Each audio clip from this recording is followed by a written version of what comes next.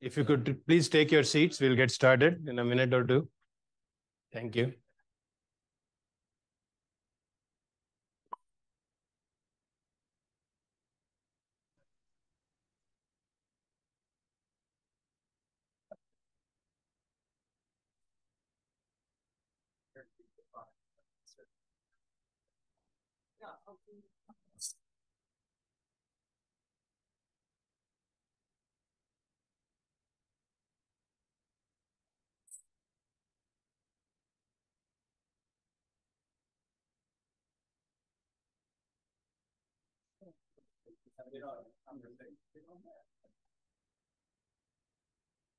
Okay, thank you all for coming. My name is Milind Dev. I'm the director of Energy and Geoscience Institute, EGI. I'm also a professor of chemical engineering here at the University of Utah. Welcome to our annual conference. This is going to be an exciting day of presentation and panels over the next couple of days. And I'll give a quick introduction to EGI in this presentation and then introduce the next session, which is the geothermal session. So for those of you who are not familiar with EGI, we are a multifaceted institute at the University of Utah doing all aspects of energy research. University of Utah is the flagship university of the state, which does about $600 million per year in research annually, with a goal of moving towards $1 billion, and that's a stated goal of the current president. EGI has had a 50-year history, mostly in frontier exploration and geothermal science and technology. And lately, we have also had a strong portfolio of carbon management projects, CCUS projects.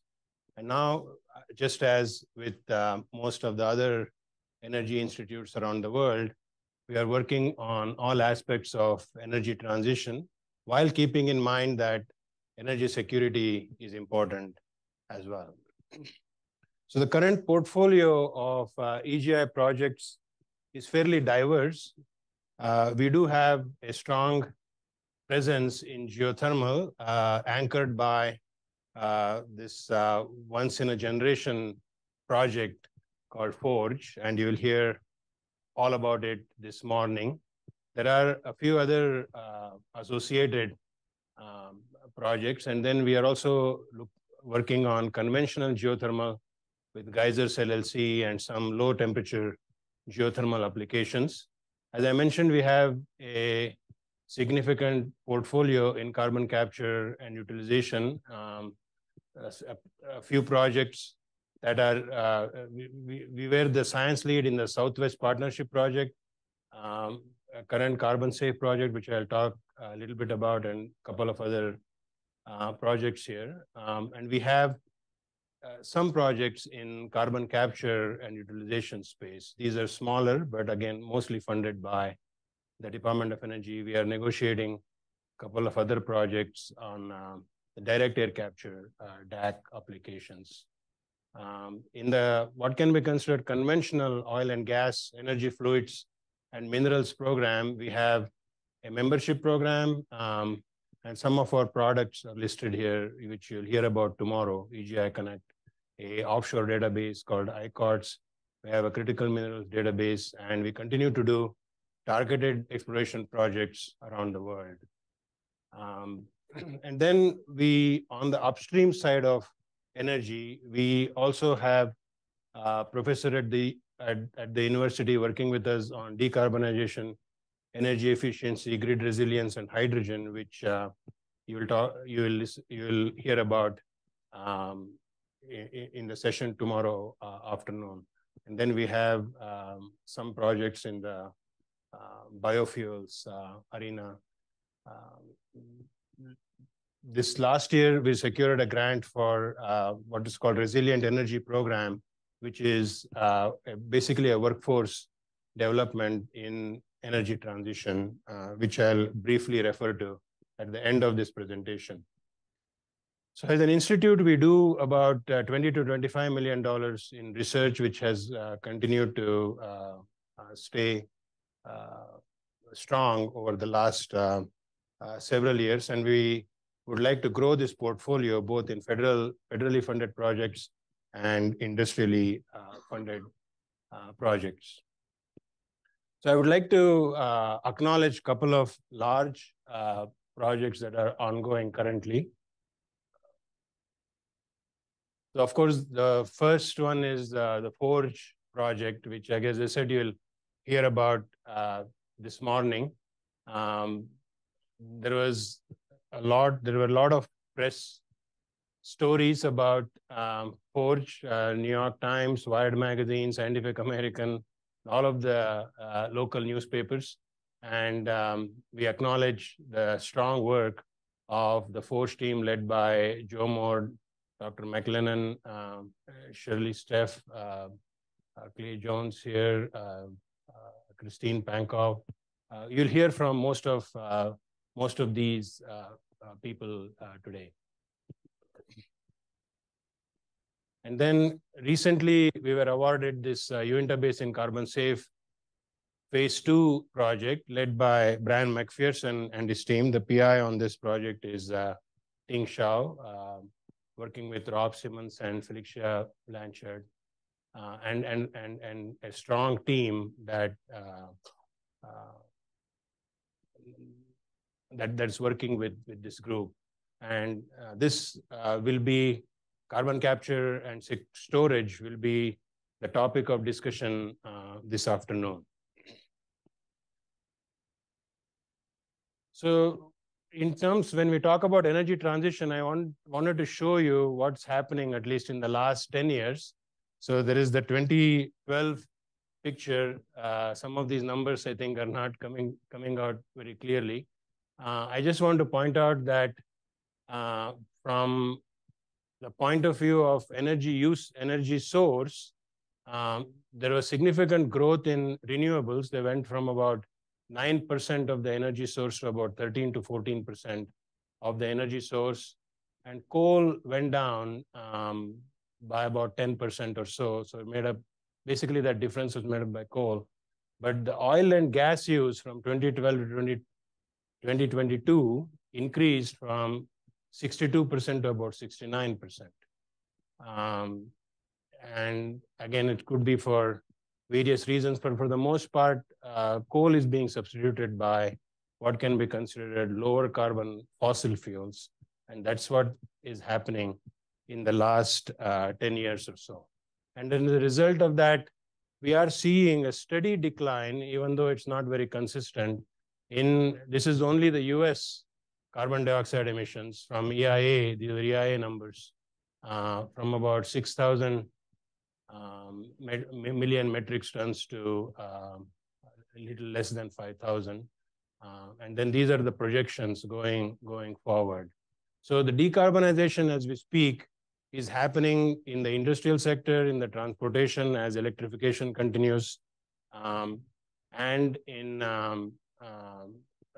I think across the board in a lot of the industries. But it's also now recognized that we need to not only decarbonize, but work with other aspects of energy as well, which is, for example, water. Water has become a big component of it. The first line of battle here is energy efficiency and decarbonization. There is a lot of effort, and EGI is involved in that. And then looking at all of the energy sources that would make this whole connection between energy, climate, and water to be more harmonious. And as I said, we at EGI are looking at this whole picture, and you'll see this over the next couple of days. So looking forward from energy fluids point of view, we are looking at the effective use of data and knowledge so as to lower the carbon footprint of current oil and gas resources to get most out of the resource that exists and to go after what are considered lower footprint oil and gas resources.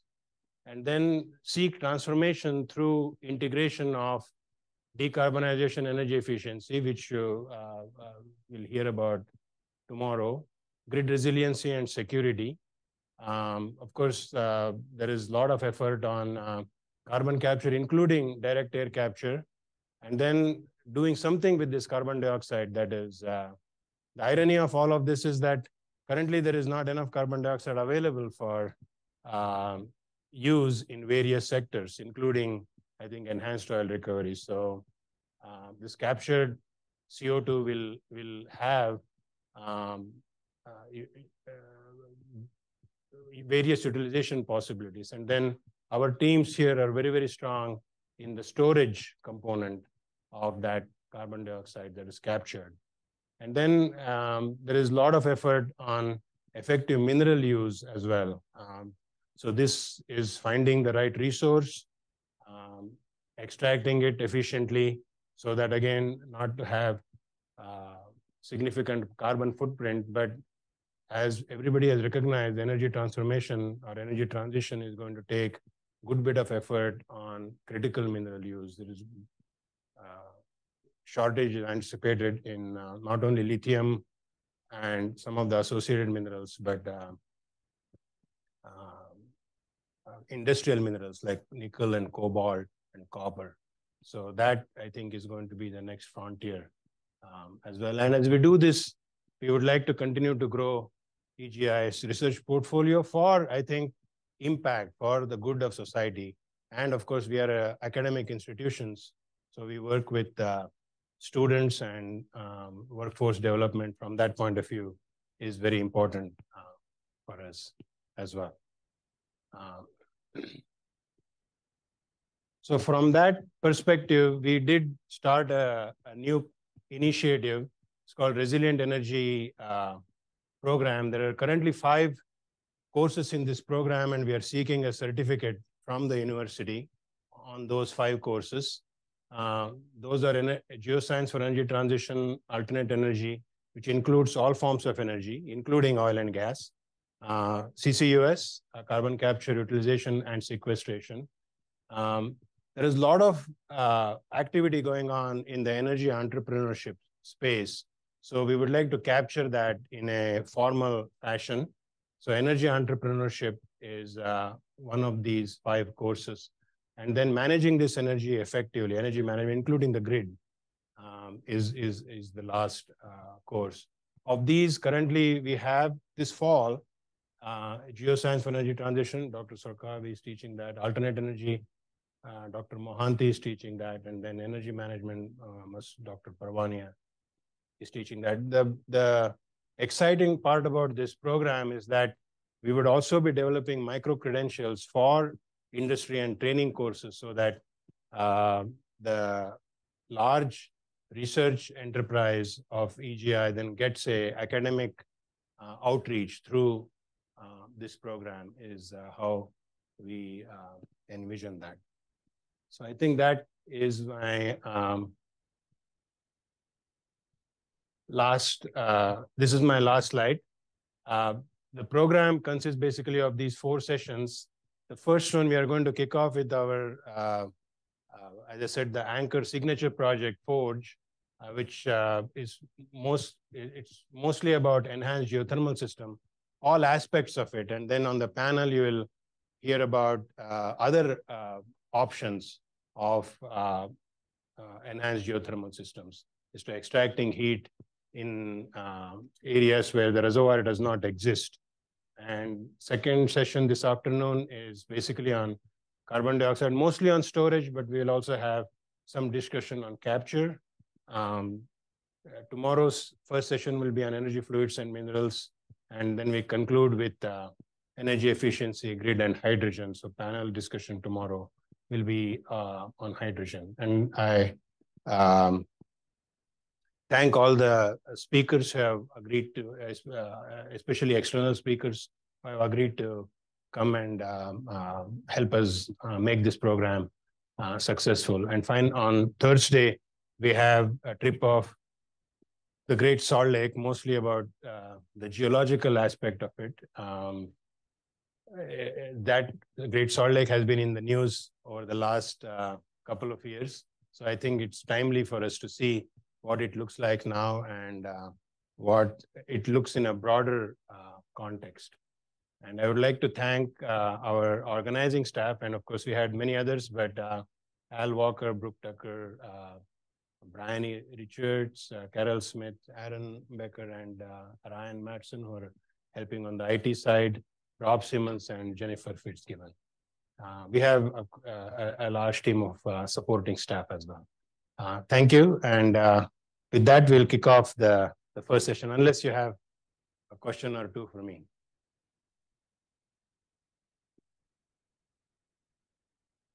Okay, I think we are on time, Jack.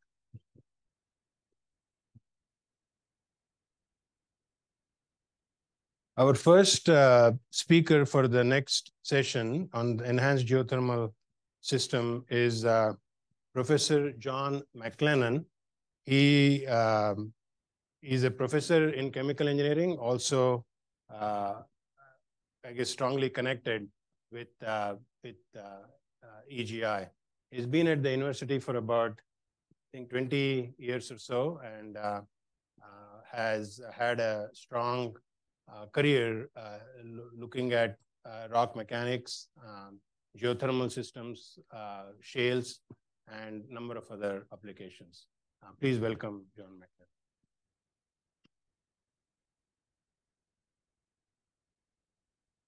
I'm not sure. Do I need a microphone? No. Okay. So, you've heard a lot about Forge. And I'd also like to express my appreciation for our colleagues coming and participating and those of people from Avor, Verbal, etc. So thank you so much for your participation. But let's just break into this because found out I only have 40 minutes. I thought that's it. And surely we know what this means. Anyway, Forge. Department of Energy program called Frontier for research. Many of us are familiar with and our cases shows that geothermal, protocol, current, spread out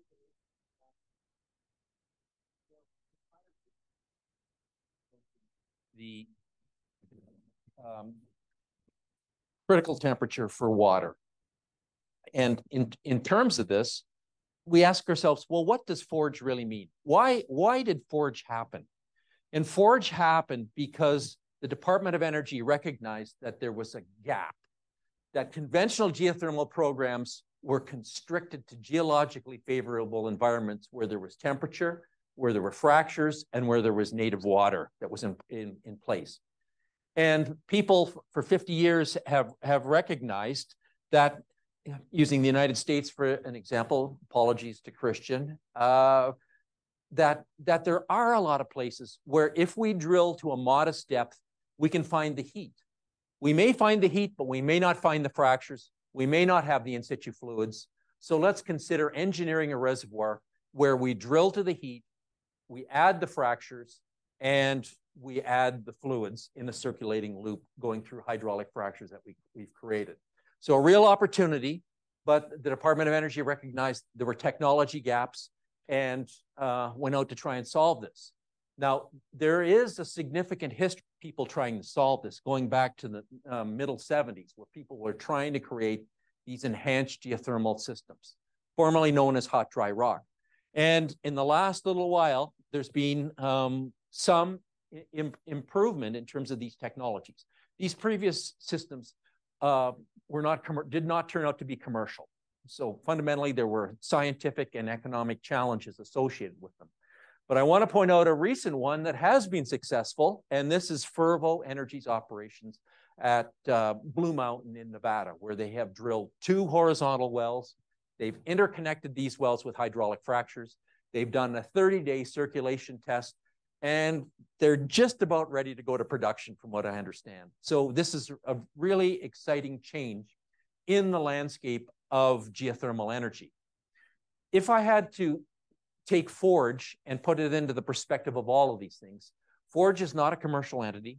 Forge is a situation where it's a field laboratory that was conceived and implemented to carry out testing, and de-risk is the term, I guess it's popular these days. De-risk tools and methods and concepts, prototype technologies that we could adapt so that other folks like yourselves in the room could commercialize the geothermal technology. So we'll just walk through Forge a little bit here.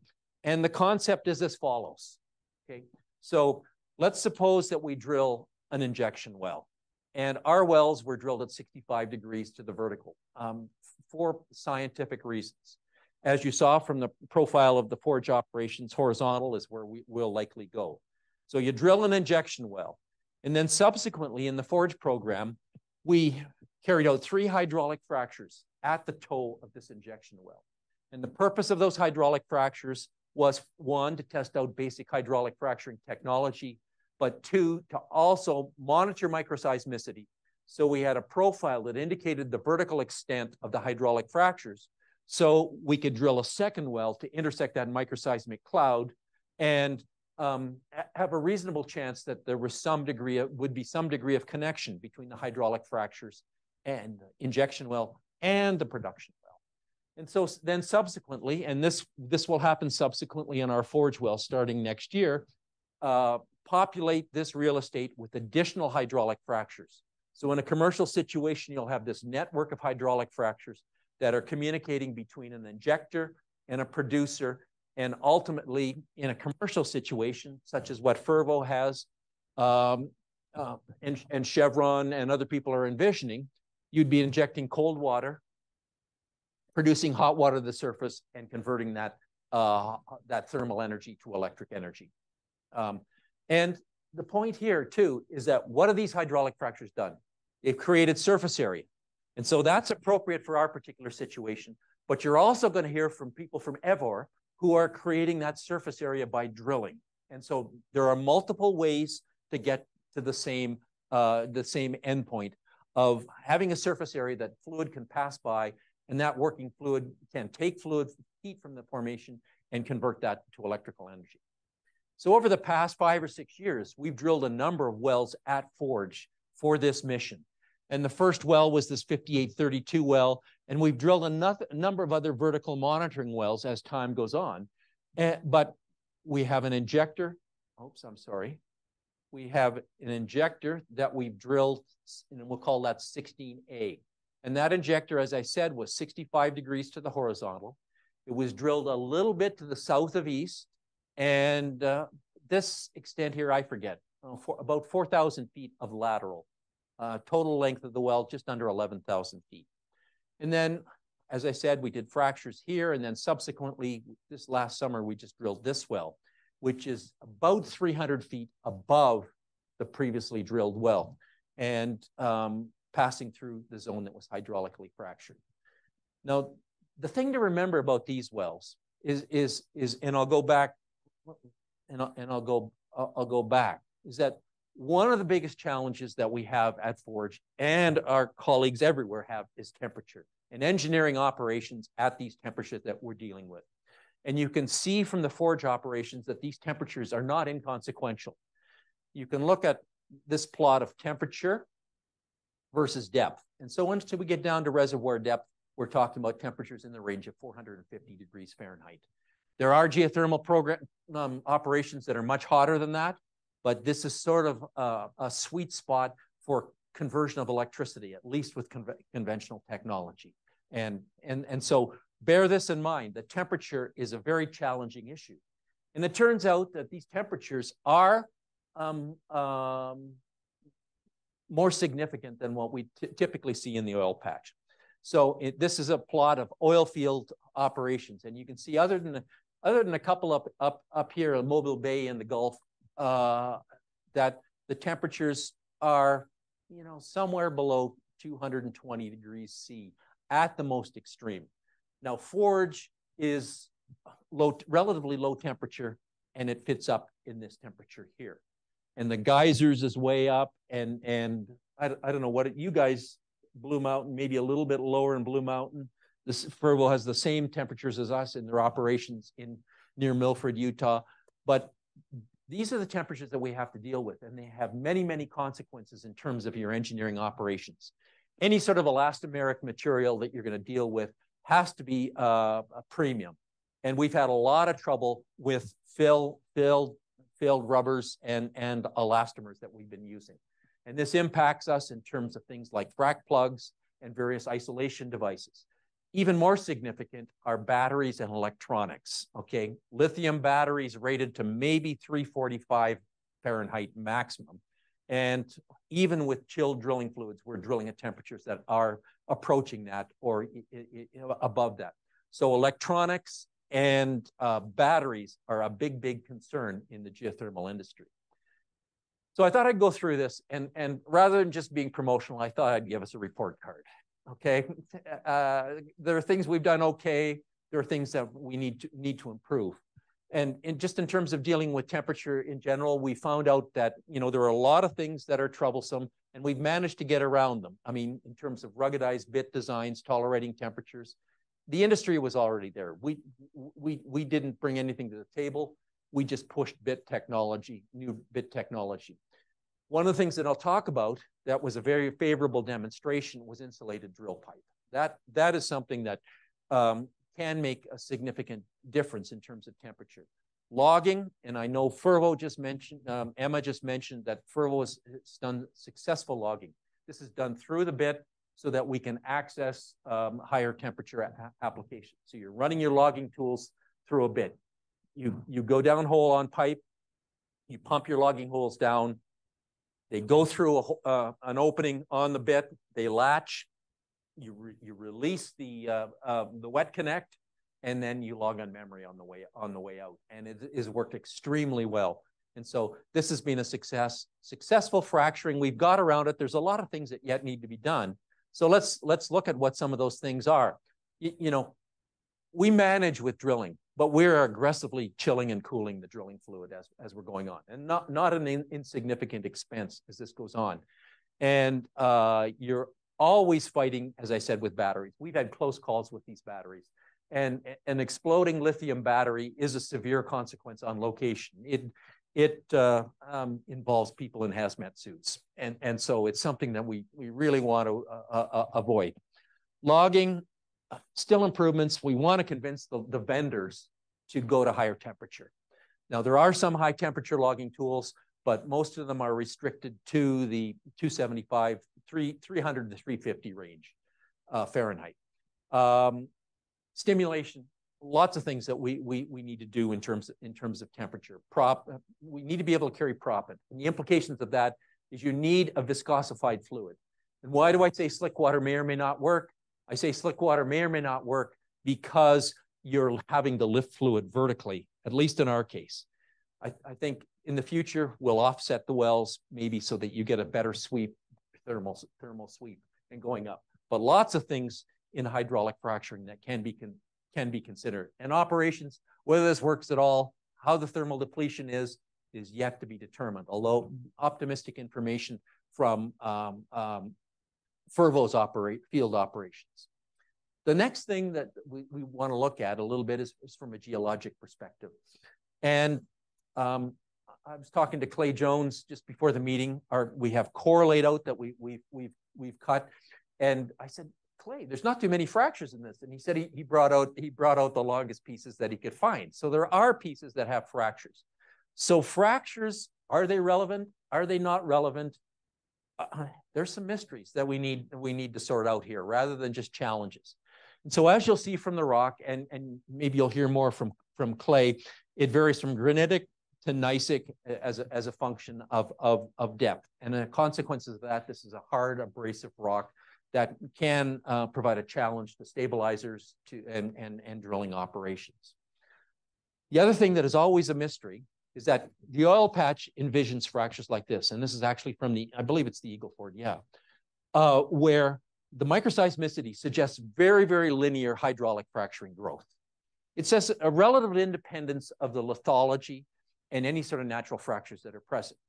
You have to ask yourself, in a harder, definitely fractured formation, this is an outcrop of the actual reservoir. I mean, it's been exhumed and eroded, so the fractures are exaggerated. But do these fractures play a role? And this remains something that we don't quite understand. At the other end of the spectrum, we look at the logs that we get from this reservoir. We see a huge degree of complexity showing up on FMI logs, less so on UBI, which is commonly the case, and even less so on core. And so you ask yourselves, what are we really mapping on these rocks? That's something that intrigues me in particular. Also, a lot of work in terms of understanding the variations in stresses. And this is kind of surprising. It's covered up here, but this number is 0.59, I believe, is that we've gone, I don't know, what, 200 feet away, and the gradient is substantially changed. And so in a reservoir that we would nominally conceive to be relatively homogeneous batholith, we're seeing substantial variations in stress as a function of time. And stress is the geologic controlling factor that governs our engineering operations. The one thing, and I know Clay is going to talk about this, but I just want, I didn't find this on the web. I found it from Clay Jones. and what it's such an interesting thing, and Clay will talk about it. I'm hoping, where is there? You will talk about this, right? Yeah, that the occurrence of halite and sylvite and calcite in this granitic reservoir, and so I don't want to be a spoiler, so you're going to have to wait to hear about that. But the other thing that was even more interesting, or equally interesting, was after the fracs that we did, we flowed this reservoir back. And as you can see here, the salinities went from basically fresh water to thousands of parts per million. And we produced back 8 metric tons of solids. And you say to yourself, wow, where is this coming from? Is this going to continue? This is a granitic reservoir, mind you. And my thought was, is this something that we can use in terms of stimulation? So, I mean, there are positives and negatives, and it's incredibly intriguing. And so if we look at our role in terms of reservoir characterization and understanding these natural fractures, to date, it hasn't impacted drilling, but, you know, the day is young. No significant losses, effective mapping with FMI and UBI with ThruBit. Deep Sonic has been incredibly insightful to me, processing sonic data that you're already inquiring and looking for reflectors that are 30, 50, 60 feet away from the wellbore is really something that is particularly useful. Flowback measurements for stress, we don't have enough time to talk about it. If you want, I saw Peng Zhu walk in, he can talk to you about that, and et cetera, et cetera, et cetera. So, but what do we need to do? You know, I still think there's a lot of things that we don't know. And so with apologies to Donald Rumsfeld, you know, we don't know what we don't know, what we don't know. And we don't know. And one of the things that we found with the drilling, and one of the real issues of the drilling that we'll go into in a second, is significant vibrations when we were drilling. And this is something that we really need to address in our drilling operations, particularly when we're running rotary steerables, that huge vibrations, as I'll show you. And so, and then I'm personally wondering, you know, are there as many fractures as we think? And that has significant implications in terms of the modeling that you carry out, because you want to represent you want a stochastic representation of fractures that occur. So, and once again, operations, it's too early to tell how these fractures are contributing. So we'll move on. And so we're doing okay there. Drilling technology, we're doing fantastic. I'll give us an A+, okay? We've gone from using roller cone bits, which was a geothermal standard, and what we've got here is depth versus time. This is just actual drilling time, how long you're on bottom. This is the first well we drilled. That it was a relatively shallow well, and it took a long time to drill. As we went to polycrystalline diamond compact bits and changed bit technologies and procedures, we dramatically, maybe 4 times, increased the rate of penetration and increased the time that a particular bit was useful. Now, this is not universal. However, so bit technology has been favorable. The second thing that was a really nice test, and maybe Christian will talk about it further, is Evor provided insulated drill pipe. And so as part of Forge testing out new technologies, we said, yes, we want to try this. And so there is drill pipe that's insulated with an external coating and an internal coating. And the purpose is to reduce bottom hole temperature. And so here is how this performed. And so, Christian, this may be the only mistake in your report. We need to cross out non there. And I'm teasing him. So what we've got is we've got temperature that was measured at the MWD, measurement while drilling. So it's a downhole tool, you know, a couple hundred feet above the bit that's going to tell you what the temperature is. And so we have MWD measurements in orange, okay? And we have simulations that were done by Ever in blue. And their model has been evaluated extensively for its accuracy. And so what Ever did is they matched the temperatures with the MWD data up to this point. And then we ran the insulated drill pipe. And you can see that the simulated temperature was much, much above the actual measured temperature. And, you know, we're talking about 25 to 40 degrees C. And so what that does is that means if you can effectively run some sort of insulated drill pipe, what you're doing is that you're protecting your downhole tools at a minimum. At a minimum, you're protecting your downhole tools and extending the depth at which you can use batteries and electronics and your drilling. And there is even some indication that it may actually impact your drilling rate, but we won't go there. One of the other successes that we had, we owed our relationship with to Fred DePriest and Sam Neunert, who are professors at Texas A&M. And we worked with them extensively to input calculations of mechanical specific energy based on bit parameters that we've measured. So this is just an indication of energy that is expended by the bit to drill the rock. And if you can see that the mechanical specific energy, and that's in this column for one example. So you're measuring depth in this direction, mechanical specific energy, and you can see some sort of a baseline. There are variations in the rock type. But once you see the mechanical specific energy deviating from that trend and progressively increasing, that bit is no longer green. It's getting to time to pull that bit. And so what I attribute to those guys is introduction to the community of extensive use of mechanical specific energy and techniques to look at actually what is happening from your drilling information, identifying when things are going wrong, and then going about changing them.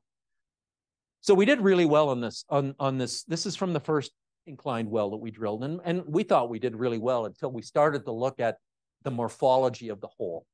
So these are reconstructions from ultrasonic borehole imagers. So basically you're ranging to determine the dimensions of your well bore all along the length of the well bore acoustically.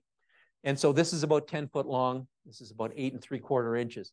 And you can see very, very rough and spiral. And this, you say, well, what's the big deal with this? Well, it's a particularly big deal when you're running casing, when you're running fibers behind casing, you're looking for pinch points. When you're hydraulically fracturing these wells, if my casing is in contact with one of these ridges, and I don't have an effective cement job, I'm in the position for a pinch point and failure of the casing. So it's a significant issue. So we said on the next well, we're going to use a rotary steerable system, where basically rather than sliding and rotating explicitly, we have a device that does that. And a remarkably smooth hole developed from that. So we're happy with the rotary steerable, except there were significant vibrations and the vibrations, you know, really wore down this stabilizer.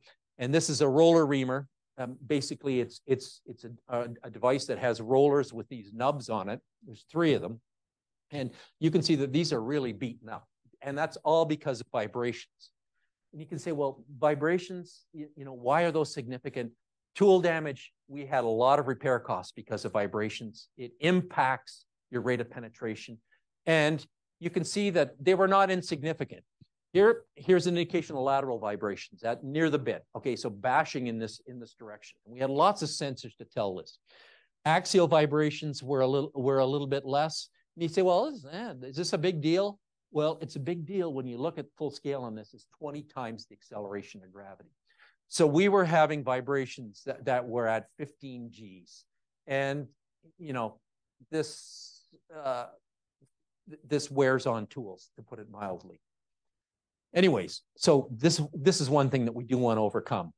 We also had another program that was quite interesting here, where we ran particle drilling. And this was from a joint venture between Reed Heikelog NOV and a company called Particle Drilling Technology.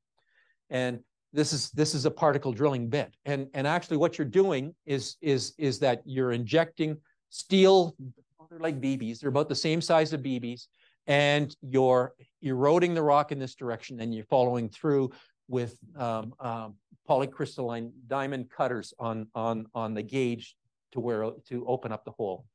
And you can see from some laboratory tests, this is kind of what happens, that the particles do something like this, and then you go back in with the cutters on the side, and they clean that hole out remarkably. And we were looking for this, once to get straight hole and smooth hole. Yeah. Sorry. Oh, no problem, Al. If I can figure out how to go backwards. Yeah, and a lot of coring. So please take a look at the core that's laid out outside the room. And we have it under armed guard, mind you. Okay, so let's go through this. Okay. Drilling and coring. The training made a big difference. A workflow is really, really important. A disciplined workflow. And the training that we did this with all hands, rig hands included. It cost us a bunch of money, but I think it paid off. Unprecedented increases in rate of penetration, et cetera, et cetera. You can read all of this. The things that probably need to be done is, can these learnings be applied to different geologic circumstances where you have, you have dikes, you have interfacial severity where you're going from one formation to another. And so there's some room that needs to go on there, and vibrations and BHA. So drilling, we did okay. I give ourselves an A in drilling. Fiber, we ran 3 fiber optic strings in this last well, and you can see these fiber optic strings coming out of an adapter over the liner hanger at the surface. And so these strings were run outside of the casing in this particular well. There was a Silixa string, a shell string, and a Baker Hughes pressure temperature gauge that was run. And you can see actually, where is it? This is a fiber optics reel. This is Shell's cable that was run in. It's kind of like if you've ever done wiring in your house, this is kind of like what that is like, except even stiffer than that. And a lot of work to go on to install this fiber. Josh, I don't have enough time to run this movie as I planned last night, but I can send it to you. This is really a complicated operation to install this. Hey, we got 15 minutes, no problem. We'll run the first minute or so of this movie. And what you can see is this is the rig hands and Baker hands. Well,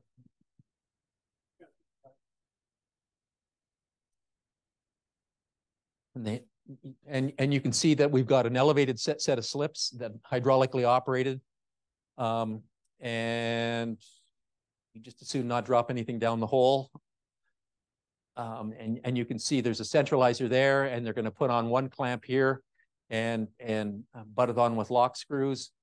And I just want to show you the complexity of this operation. They're going to pull this back up and then install a long clamp that goes over all of the fiber optics. Really, really a very slick, tedious operation. And the care that was taken in terms of doing this really paid off, because all of our cables are functional. And so in a second here, you're going to see that they're going to put up the casing, the fiber protector.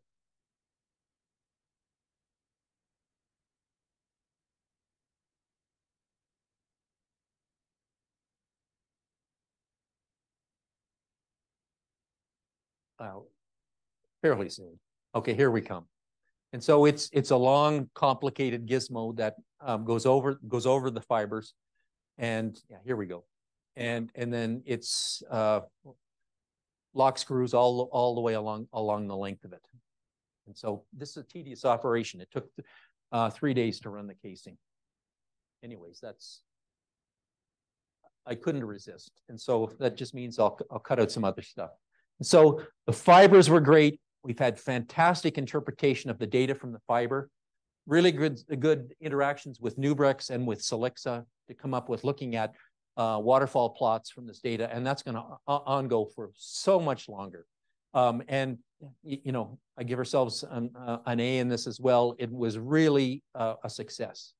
Cementing technology, we're in the B- to C category here, okay? I think that there's a lot of room from geothermal perspective to improve cementing. Just about every well we've drilled and cemented, we've had difficulties. And just in terms of the last well, the surface casing went in fine. The intermediate, the job went perfectly. It was a classic job, except the cement fell 500 feet. And, you know, why does it fall 500 feet? We think we know the stress regime in the area, but we haven't figured that out. The production well, there was poor mixing and there was some fallback, so top jobs. Well, we couldn't do a top job on this well, so we'll just have to wait and figure out what we're doing. But I think in terms of, this is a B- or a C. We need to really improve cement.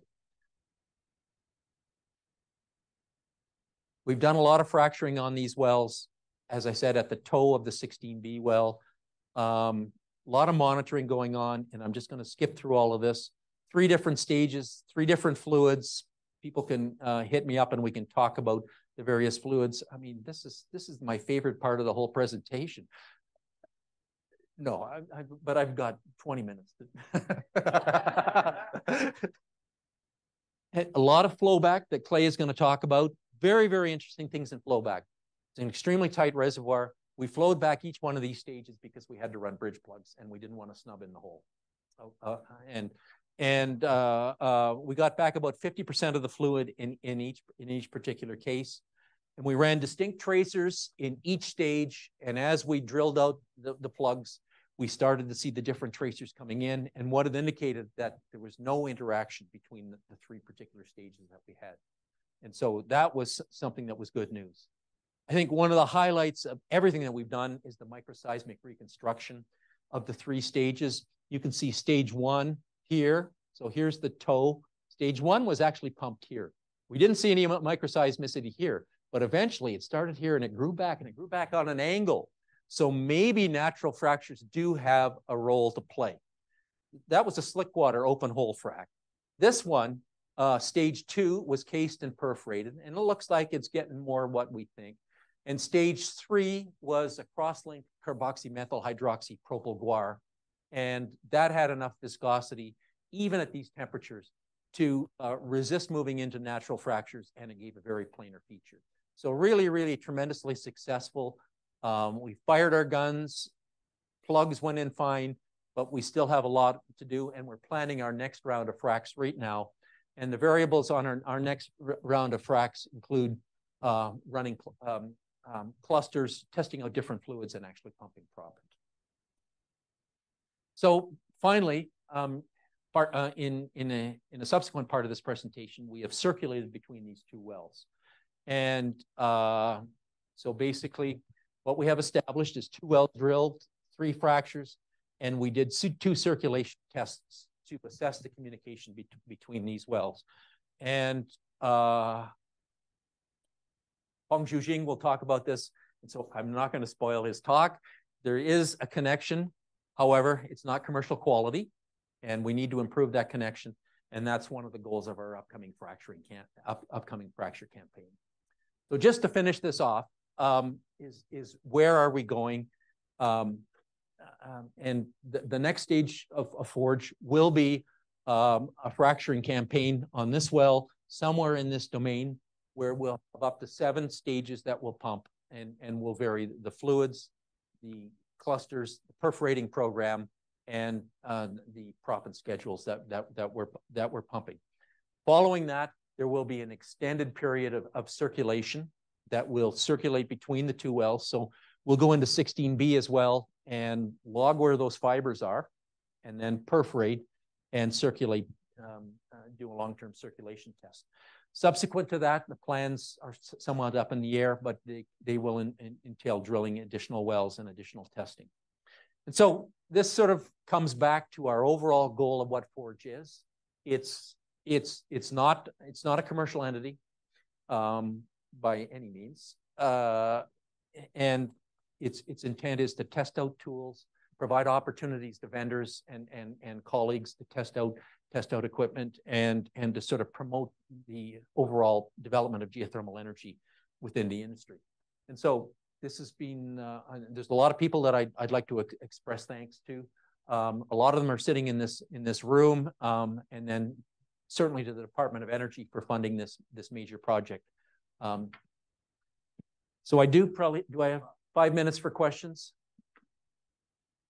If not, I'll go back and talk about the hydraulic fracturing. Yes, John. Air harness.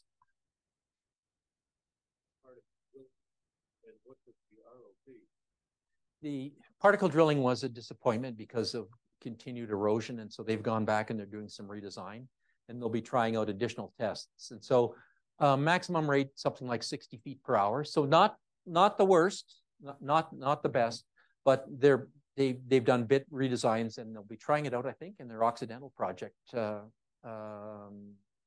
up.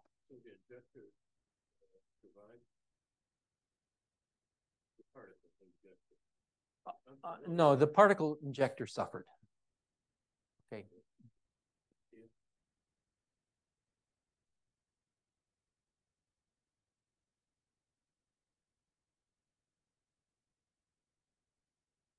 So the issue there is market motivation. If the vendors see an opportunity in the geothermal spectrum, they will endeavor to try and do this. But at the present time, we've been using available technology. Yes, Josh. So with being sub-commercial, I think that's, you guys took what you did and scaled it along the lateral. Do you feel like you had something that was closer to commerciality, or is that? You're going to hear from Ever, who believes that they have something along these lines that's going to be commercial. We think that's become commercial. And one of the reasons in particular is the improvements in drilling technology.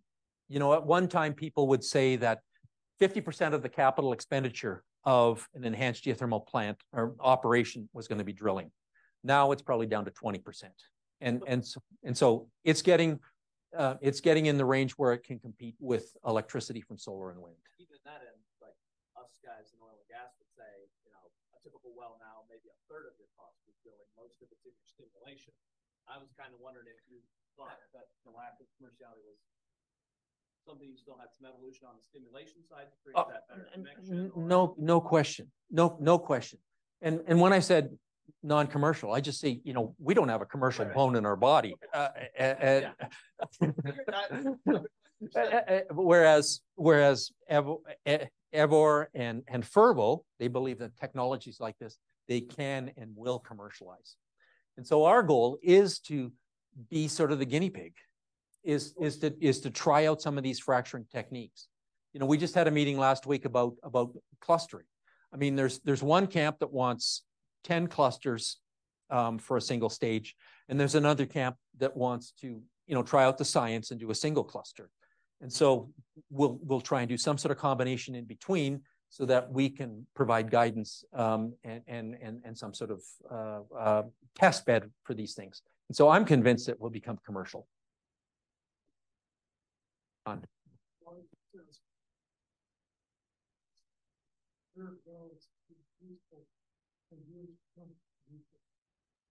Yes, I believe that's going to be the case because, you know, one of the things that we'll be doing is after we do the next set of fracs, we'll be doing a 30-day circulation test, plus or minus 30 days.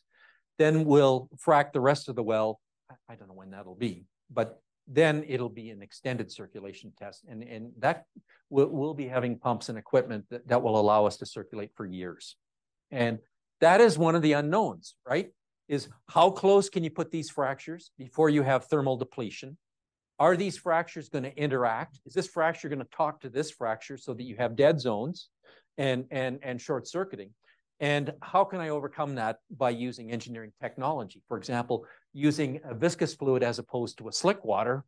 A slick water is likely going to be a more diffuse interconnecting system than a viscosified fluid. At least that's my perception at the present time. So yes, it will be an asset. And it reminds me, I need to thank TLA because they've really made a lot of this possible and being a very nice partner in this operation.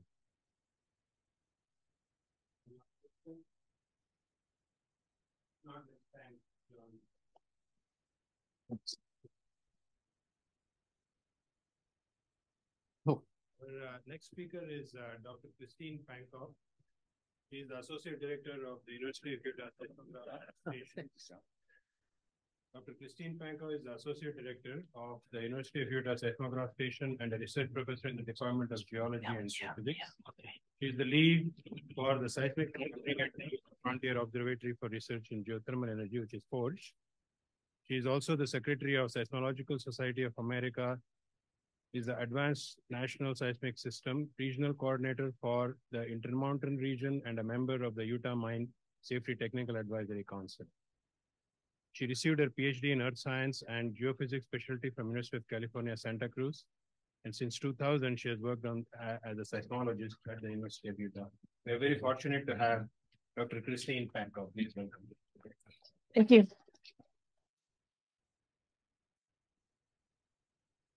Right. And I'm going to thank John for giving the introduction. So I threw out a bunch of slides from my can talk. So, no, they're not in here. So you covered what I was hoping you'd do. So thank you. So before I start, I lead the seismic monitoring, but we have a great team. In particular, I want to note Jim Rutledge. Many of you might know him. He was with Schlumberger for a while, at Los Alamos for a while. Now he has his own company.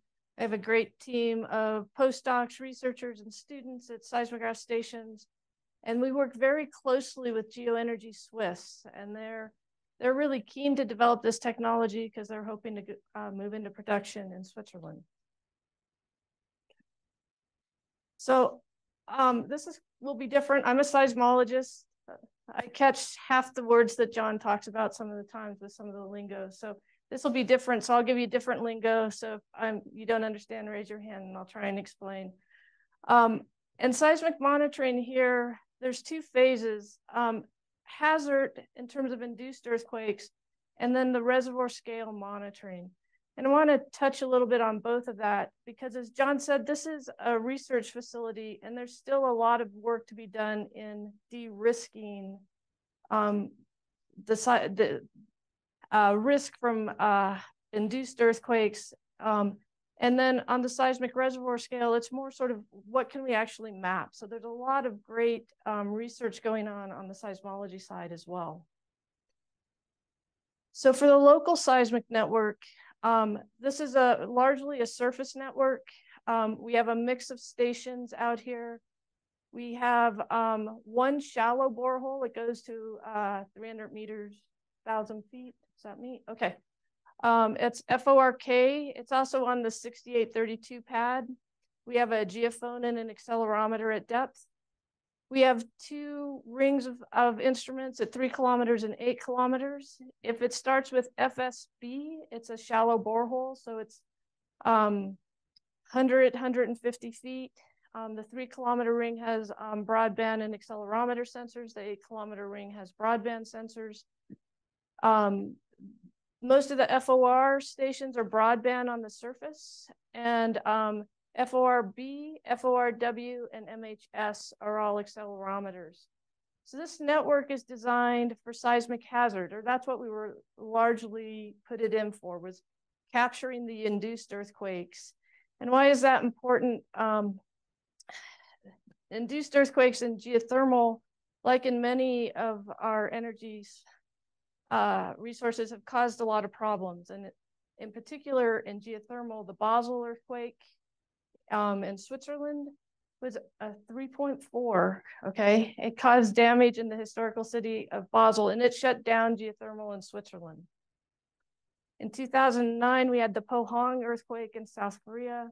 That was $100 million damages. A person died, okay? And it brought geothermal down as well. So we have to be really careful. And I didn't fully appreciate this because I was told, do seismic monitoring here, okay?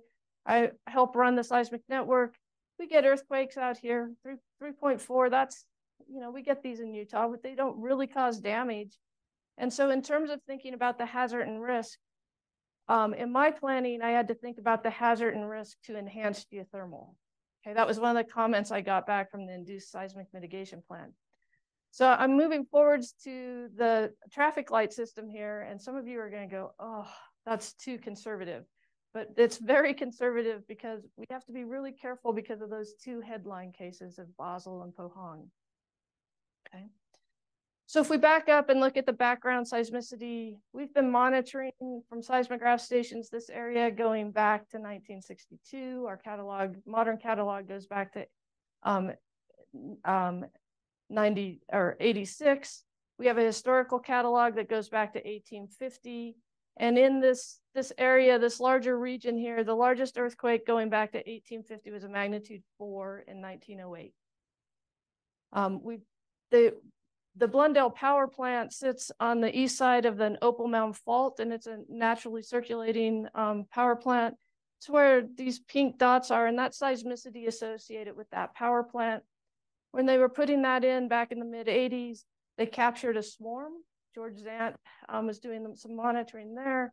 And that swarm comes out further to the east.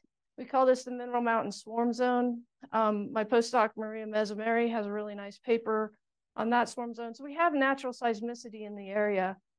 But until we start at Forge, these pink dots here are sort of associated with some stuff we've done out at Forge. There was no seismicity out on the west side of the Opal Mound Fault. So this was an area where we didn't have seismic activity. And even in the larger region, the seismic activity is low rates and low magnitudes. So as we were working on putting this together, we've been monitoring with a local network. It's evolved through time. So the map I showed you is the current network. And on the top, you can just see the magnitudes with time. And you see that we have really low rates. So going back to 2016, we have just over 1,300 earthquakes, going from magnitudes of -1 to just over 2.5. So low magnitudes, low rates. Okay, so this is a pretty good place, or at least we think so, for what we know about induced earthquakes. We've done extensive characterization. We don't know of any large faults that are out there. I'm not saying we know what's in the granite for sure, but we don't see any signs of that. And we don't have large earthquakes. So with that, we put together a traffic light system that's very conservative, okay, in my mind. The closest town is Milford. It's 15 kilometers away. It's got 1,500 people, give or take. And what we have is our amber is a magnitude larger than 2 within this red box. So at the 3 kilometer stage, if we get a magnitude 2 or larger event, John has to shut things down, okay? We have to investigate what's happening on site.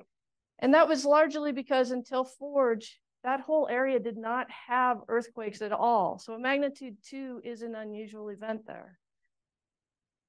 If we get 10 or more magnitude 1s or larger within a 24-hour window from the Gutenberg-Richter law, we know that we're getting closer to getting a magnitude 2. So we'll also shut things down and try and get ahead of things. This is so we can change things happening on site to mitigate seismic risk. And then if we start to see loss of drilling, this last one comes in the Pohang experiment, they lost, in their drilling, they drilled into a fault and lost a lot of mud and didn't really characterize that as when they went through. And that was one of the things that was called out in the post-seismic studies. Okay, this is one I get questions about. At 15 kilometers from Forge, if we get a magnitude 3 or larger event, we'll shut down. We'll flow back and we'll step back. And for my mind, this is ultra conservative. And I get that. But I've also been told we have to deal with sort of the fallout of this, the public side of this. A magnitude 3 is not going to cause damage out there. And we're minimizing against the possibility of a magnitude 4. And even where we're located, a magnitude 4 is not really going to cause any damage. And I'm saying this with some confidence. About 3 years ago, about 15 kilometers south of the town of Milford, we had about a 3.8. I think we had 26 felt reports or something like that from the town of Milford. Okay. We get earthquakes in Utah, people feel them. They don't happen all the time, but it's not uncommon. So I know this is really conservative, but we want to make sure we can continue to operate. Okay. So seismic monitoring on the reservoir scale, this has been really exciting for me and a little bit daunting, okay? Each one of these wells that John talked about, right? We put an M at the end of the dollar sign, a number, and an M. In seismic monitoring, we're still in like the tens of thousands at times, okay? I can put in one of those surface stations. I can buy the equipment for that for about $25,000, $30,000. I can telemeter that data in real time. I might have a telemetry cost, but we're talking completely different orders, of different magnitudes of scale here. So I'll talk about these wells, but my particular research interest in Forge's mission is, it says we need to make commercial, we're doing the research so it's commercially viable to get to EGS. And when we're drilling, we have 4 deep monitoring wells that are going down, to over 3,000 feet. This is the shallowest one, 7832. And then we have 3 wells that are going down over 7,500 feet into 9,500 feet. So the reservoir depths.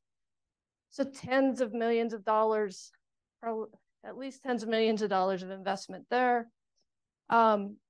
And lots of instrumentation. And then when we want to monitor these seismically, we've got to pay people to come in and do this for us. So maybe I'm thinking too small, but for my world, this is a lot of money and is not really commercially viable. So things we're working on are, how do we design networks to get to questions that people are interested in that might be more economical? So just to back up, 5832 is the first well drilled. We have DAS and 7832 to depth. 78B, we have DAS to about 3,700 feet. We had some problems getting the DAS installed in 78B, and we had hoped to have DAS in 5632, and that cable broke at a very shallow depth. And then, as John just mentioned, in the new production well, and I got to get his new figure here, we have DAS in the horizontal component. So we've done 3 different tests out here. In 2019, we stimulated in 5832, and I don't have time to talk about that. I'll talk a little bit more about the stimulation in 2022 that John talked about, and then the circulation test we just did. I have some hot off the press figure from my current postdoc. So this is work largely done by Geoenergy Swiss, who did the real-time monitoring. Giza Peterson was my postdoc at the time, and she was leading our efforts.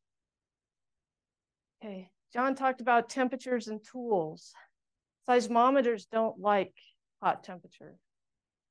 So we had a great plan. We were going to put strings down at reservoir depths in the 3 deep holes. We had the DAS in 78B. We had another tool that I'll describe in more detail in a minute. We spec'd out all this equipment. We spec'd out all the temperature. Everything met the specifications for the temperatures, at least as given to us by the vendors. In addition to the geophone strings, in 78B, we were going to use the DAS, and we were testing this new Avalon Boss. This is a 3-component fiber optic geophone, and it connects to wireline DAS. So we had a pretty extensive monitoring plan at the time, utilizing all that we have. And while I want to go to different networks, having this state-of-the-art network allows us to go to different monitoring schemes because we have catalogs, earthquake catalogs we can compare to, so we can actually see what we can do.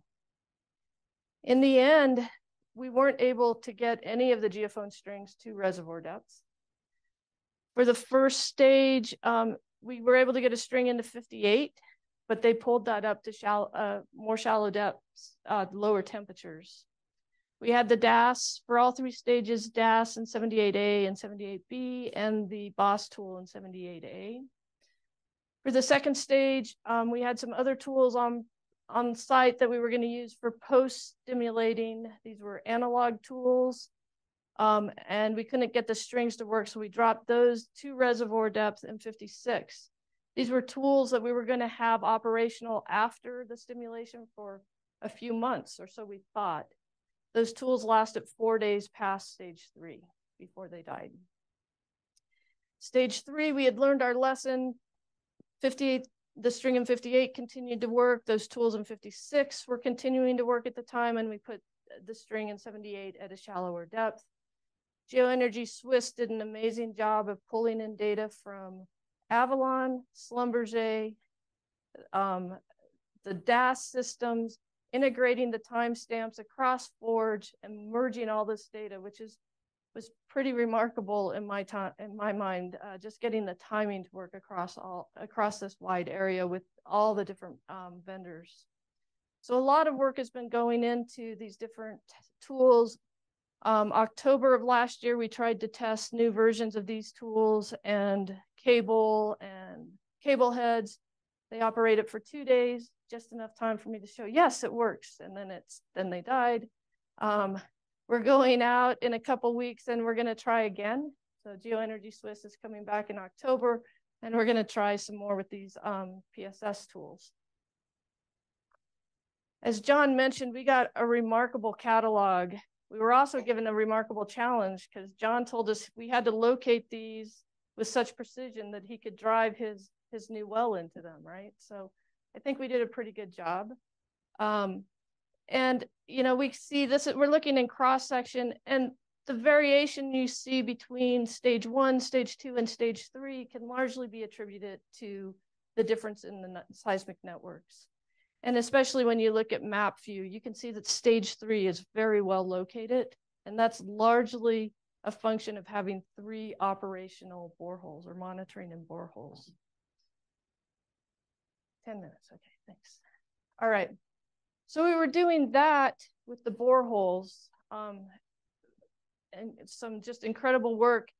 And if you're interested in those catalogs, Geoenergy Swiss has continued to work on those. They're at the International Seismological Commission's website, and they have what we've been showing are just events they can locate. They have many more events that they can get magnitudes for as well. So you can look at things like B values and actually do statistics. So now we have this amazing catalog that we can compare to. So we can go back and look at their locations. We can look at their magnitudes. We can look at the number of events they can detect. We can use their locations as the gold standard for where the events actually are. And now we can start to see if we can put together different seismic networks that might not cost tens of millions of dollars to get to the same level. So this is where we've been exploring different options. So Giza Peterson, who was my postdoc at the time, together with students and researchers, went out to Forge, and we deployed 3-component Fairfield nodal geophones. They're about the size of a bread box. We've done various, we've put these out over Forge in rectangular grids. We've put them out in circular grids. And this time we tried a patch network. So we're at the surface. We have to deal with all this seismic energy coming through the sediments, okay? Geoenergy Swiss has it easy sometimes. I tease Ben because he just gets to work with things traveling through granite. So one velocity, right? We get all the complicated signals that comes to the surface. So what we were trying to do was design an array so that we could amplify the signal. So we wanted to use array processing and math to get there. So what we did is we have about 210, 215 nodes here at the University of Utah. We put them out in 13 patches of 16 nodes each. The nodes were separated by 30 meters. And our idea was to stack this data. And since I don't have, I think there's a back button here. And it worked, what we thought, pretty well, right? Here's a magnitude 0.5 on one of our nodes. You can see the traces from the individual nodes and the stacked node. This one was quite well recorded on the surface anyway, but if we go down to a minus 0.4, you can start to see these wiggles come out that we're more interested in. So I'm going to go back for a minute. It looked good until we started. One of the reasons we wanted to do this is we want to know what the source mechanism is. And so one way to get at source mechanism is to have sensors that sort of surround your events, where you can actually look at waveforms or you can look at first motions. And so we were hoping that, with this patch, we were surrounding the stimulation zone and we'd be able to get good focal mechanisms. So we started looking into that, and the student I was having look at that couldn't get clear P arrivals, even on the stacked traces. So Giza and my new postdoc, Peter, started looking at this in more detail because the stacking wasn't looking quite like what we had hoped. And what they found was two things. Peter actually went through and did a noise analysis on every node in the field. And even over these small distances at Forge, which is quite windy, and there's a little bit of topography in places, the noise field from one end of the patch to the other changes in a consistent manner. So we don't have consistent, well, with noise, you want it to be incoherent, right? You want it to stack incoherently. But when we have noise that's this consistent across, when you start stacking this, you get this coherent stack. And on top of this, with the 30-meter spacing, what we found was our duration between the P and S waves are so short because these are such small events. The P and the S, you would have to do separate stacks for P and S waves. And so in July, we went out and we've tested a number of different dimensions now, and looked at where we had a noisy patch and a quiet patch, and sort of looked at the site characteristics. So we're redesigning our patches to go out in the future. And I think the concept is really good, right? For some of these cases, the larger events, it looks quite good. And if we run detectors across this, we can still see the events and we can build a catalog. It's just not what we were hoping to get. So that's some work we're doing in terms of improving the array configurations. Okay. Lastly, this is hot off the press. This is Peter Nimps. He's my current postdoc. We didn't do anything special for the circulation test that we just ran. We've done deep bits in the past. We haven't really seen any seismicity. We didn't have our nodes to go out. It was kind of a busy summer while they were doing that. So what I asked Peter to do was just use our local network. So the network we use for hazard, this network that's, shallow holes like 100 to 150 feet, together with FORK, which is our 1,000-foot borehole. And I just said, we don't have anything, so create a detector, run it through the drilling, and let's see what we can do. So with the 4 closest stations here, FORK, FSB2, FSB3, and FOR2, he ran a waveform-based coherence detector. And I'm just showing the circulation tests at this point in time. And the orange is the wellhead pressure, the blue is the flow rate. This red curve here is his cumulative seismic moment. All of his magnitudes are relative to the Geoenergy Swiss catalog from 2022. And you can see, they started the circulation test, there's a delay, and we start to see seismic activity. That's the blue dots here. Nothing's happening. If there's seismic activity, it's below our threshold with this method. They start again and we see events happening again. Some, initial interesting observations is our largest magnitude in 2022 was a 0.5. Our largest magnitude from this circulation was about a 0.5. So we're getting about the same magnitude range here. We're working on locations.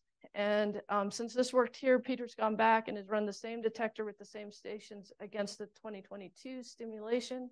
So we'll be able to look at how well we can locate these events.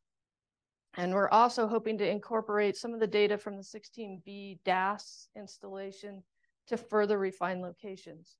So why we are doing this, right, is maybe if you have DAS and some surface instruments, that might be all you need. And the DAS in the well gives you a lot of additional information than just seismic. So this is kind of where we're headed with my group and our research is how do we develop better networks to get to the questions that are being asked in what might be a more commercially viable way. So what's next? As John mentioned, we're talking about multi-stage stimulations. Our plan will have the local seismic network. We have the DAS in 16B, 7832, and 78B32. Those will be monitored as part of the research projects.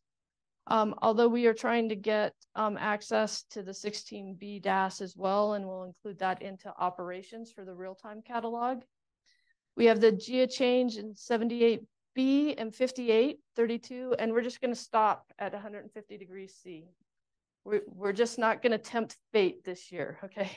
This is, we have some confidence here that it cables and the geophone temperatures, they'll work. We're going to put this BOSS tool in 5632. They've been revamping it and retesting it. It's connected to a DAS wire line. And if that all works out, that will come out and go into 5632. If not, we're going to use these PSS tools. Everyone's fingers are crossed that they pass our tests in October and we can actually get them working at 150 degrees C. If it's the BOSS tool can go to deeper, higher temperatures, but all the geophones were stopping at 150. We'll put out a surface geophone array that we're redesigning with the patch network. University of Colorado wants to bring in some surface DAS, and we had surface DAS out in 2022, and they're getting some interesting results out there. Our particular research objectives are integrating the seismic data from different sources, mapping of reservoir fracture systems, and the DEEP project, which is coming out of Europe, led by ETH, they're going to come over and test an adaptive traffic light system. So they integrate the pumping history on site with modeling and risk characteristics. And that's where we're going with seismic monitoring. And I too want to thank DOE and all our many stakeholders.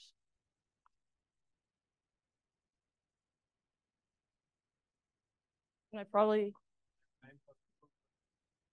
Okay, we'll get started.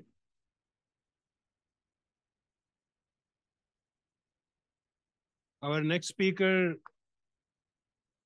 I would like to welcome Emma McConville. She's the Development Geoscience Lead at Fervo Energy. Emma McConville has a wealth of experience in geoscience and related fields. In 2021, Emma began working as the Development Geoscience Lead and Development Geoscience Geologist for Fervo Energy. From 2018 to 2021, they held the role of Senior Geologist at ExxonMobil, where they led and collaborated well planning and execution efforts for 14 successful deepwater horizontal wells for Liza Phase 1 development. Please welcome Emma McConville. Thank you very much. Okay, thank you so much for having me, EGI. You know, we've done a lot of collaboration, and the Forge project has been very instrumental in helping Fervo develop our technology, and, you know, really excited to see this partnership move forward. So here's the agenda. I'm going to try to get through it all. So I'll give you a brief overview of what our technology is. I'll go into our commercial pilot project called Project Red, based out of Winnemucca. And then I'll go into our current project, our greenfield development near Forge, which we call our Cape project. And time permitting, I may talk a little bit about our Fervo Flex technology, kind of leveraging our reservoirs as a battery to complement some of the intermittent power sources out there. Okay, so Fervo Energy really has taken a lot from the shale revolution over the past 20 years, leveraging horizontal drilling to be able to contact more of the reservoir, using multi-stage completion designs, limited entry designs to increase the amount of fractures between our wells. And then we really heavily rely upon fiber optics as a way to understand our fracture morphology, our connections, our completion design efficiencies as well. So here's a schematic of, we use ResFrac as our main reservoir modeling software, where we have either injectors and producers staggered in a wine rack configuration. And the idea is that we can circulate fluid through the subsurface. And I'm happy to say that we've been successful at doing that today. So this is always an exciting site. I'm a geologist, but our founders, Jack and Tim, have been thinking about this moment for over 5 years, where you actually start to see steam coming out of the ground. And so to give you an idea, we drilled 3 wells in this field, and I'll show you a schematic of what the cross section looks like. But we had a 37-day cross flow test where we tested different flow rates, curtailing some of the production within our reservoir, and I'll show that as well. And I'm happy to say, these are our support beams for our pipelines.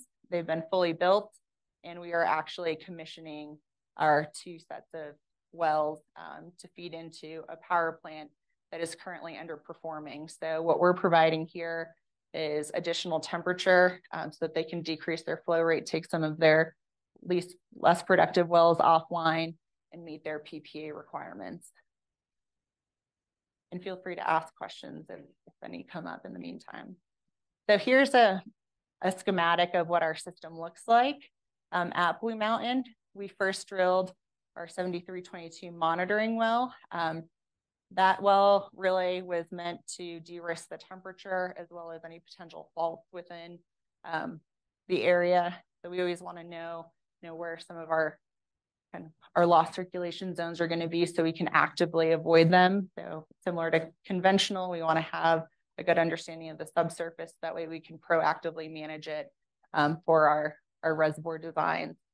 That well was fully instrumented with fiber optics, DAS, and DTS, as well as the downhole temperature and pressure gauge. Our reservoir temperatures are about 375 degree F. That was our target, and we actually saw that during our crossflow test as well. Then we drilled our injector well, which is the first lateral well drilled for geothermal in this formation. And I'll say that this formation is a phyllite, so a sedimentary formation that has been heavily intruded by dikes, and that's what you can see here in the blue.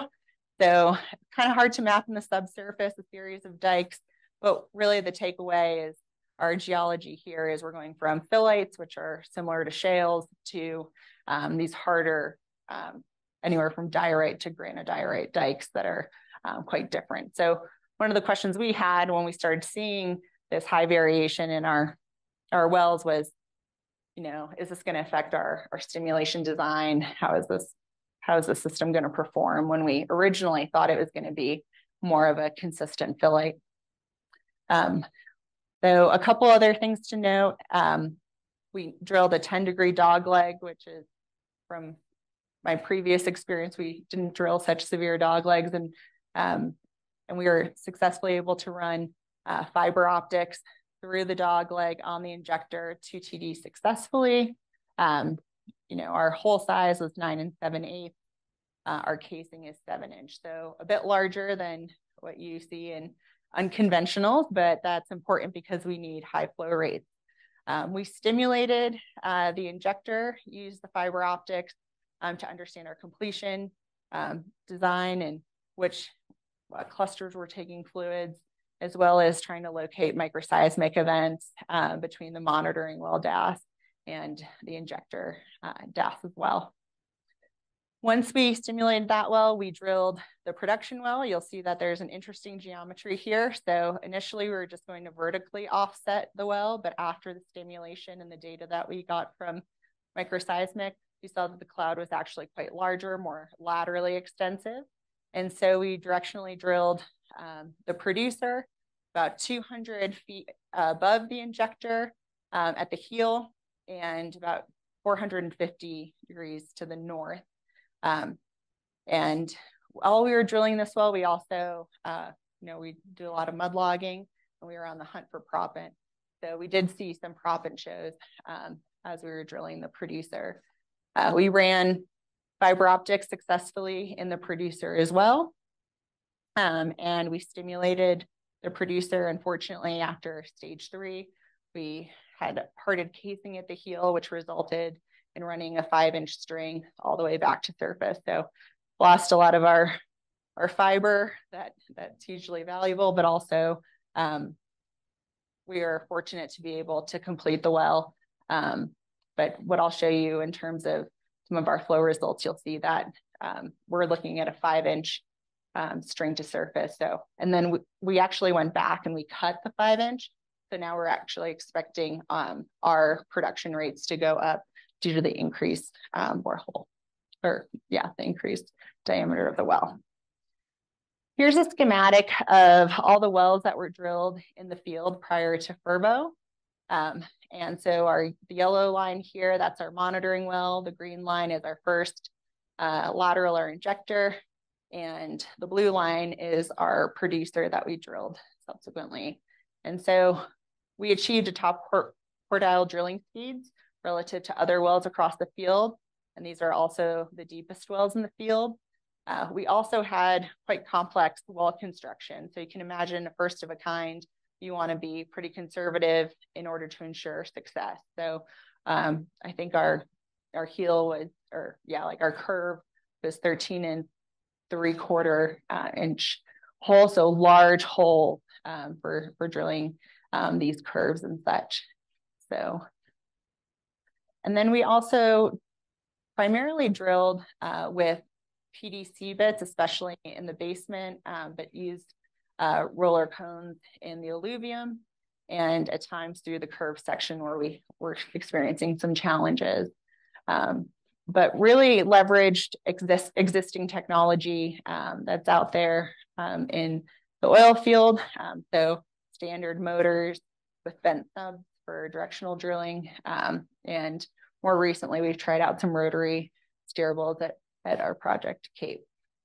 But what's really important from a commercial standpoint is how do you actually move to decreasing the amount of days that it takes to drill these wells. So for us, there's well construction and drilling is a large part of our capital expenditure early on, and anything that we can do to reduce that is really valuable.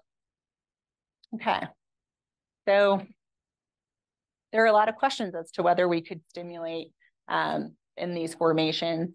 In the injection well, we had 16 stages, all of which took fluid, 20 stages in the production well. On average, we had a 30-foot cluster spacing with 6 clusters per stage, 180-foot stage length. We did try 10 clusters in some of our stimulation designs. We pretty much use the standard proppant materials, and pretty typical from what I understand. I'm not a completions engineer, but a pretty standard completion design, about 500,000 pounds of proppant per stage. And that is quartz proppant. We tried a 40-70 mesh and 100 mesh proppant, and 100 barrels per minute target pump rate. So happy to say that we were able to initiate fractures at all of our clusters is what we found so far. So over 100 fractures, which is great news for us because that's 100 flow paths that we can measure at the wellbore. We achieved industry standard rate volumes, proppant loading concentrations while treating stages in metasedimentary and granitic lithology. So, maybe we didn't want to have a lot of granite. We wanted to use we wanted to leverage the shale phylite geology, but it really helped de-risk what we're doing now and what Forge is similar geology to what Forge is working in right now. Our in-well DAS treatment confirmed that our clusters were taking fluid and we could initiate those fractures. We also had really good plug integrity and isolation integrity between our stages, as you can see in the DAS, where there isn't any breakthrough with our temperature. And then we were also what we found to be hugely valuable was the monitoring well, that where we could leverage the DAS low frequency response, which helps us understand the fracture height and of like the fracture height as well as the distance of our fractures. It's not always a direct measurement, but it can give us a minimum there. So what you're seeing here is like the measured depth of the monitoring well. Your blues are going to be like compression. Your red is going to be extension. And so what we're seeing here over time is during the stimulation, you see your fracture opening, then you have a pretty consistent fracture height, and then you see your fracture close, which is where it goes into compression in blue again. And we're expecting that we're going to use the same type of analysis at our Cape project. We also monitored with microseismic, mostly with our fiber optics, our DAS fibers, similar to Forge. We used Avalon and found that we couldn't leverage the geophones like we had hoped.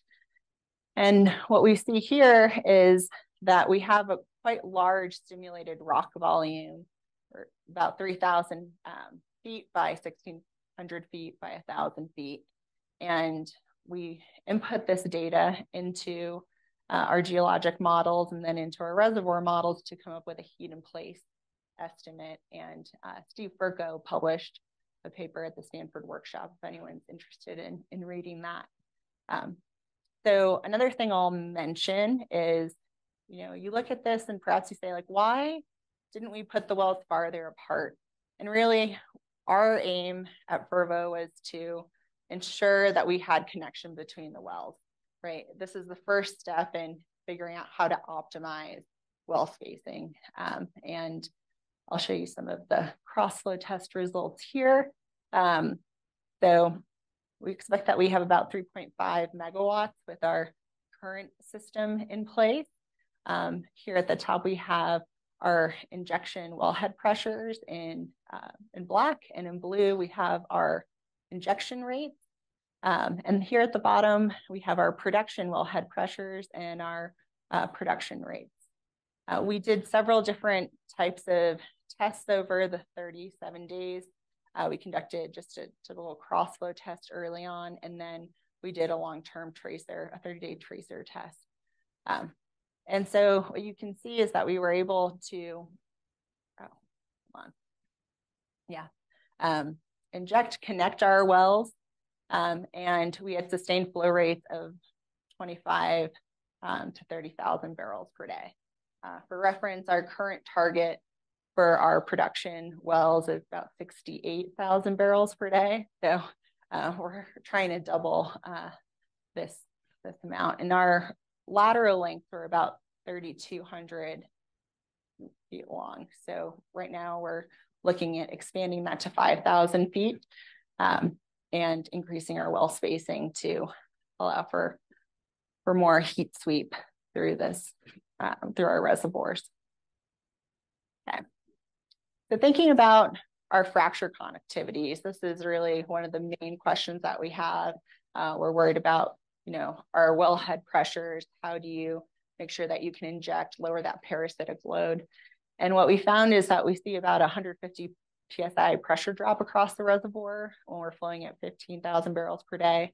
Like I said, we had at least 100 discrete fracture flow zones. And this suggests that our fracture connectivities are between 300 and 400 millidarcy feet. So this is like orders of magnitude to 4 times as large as some of the fracture connectivities that we see in shales. The other data that we collected was spinner log data. And there was a big question about whether there was going to be heel bias between these wells. And when we ran the spinner log, we did it also on wireline fiber to do some heat back analyses as well.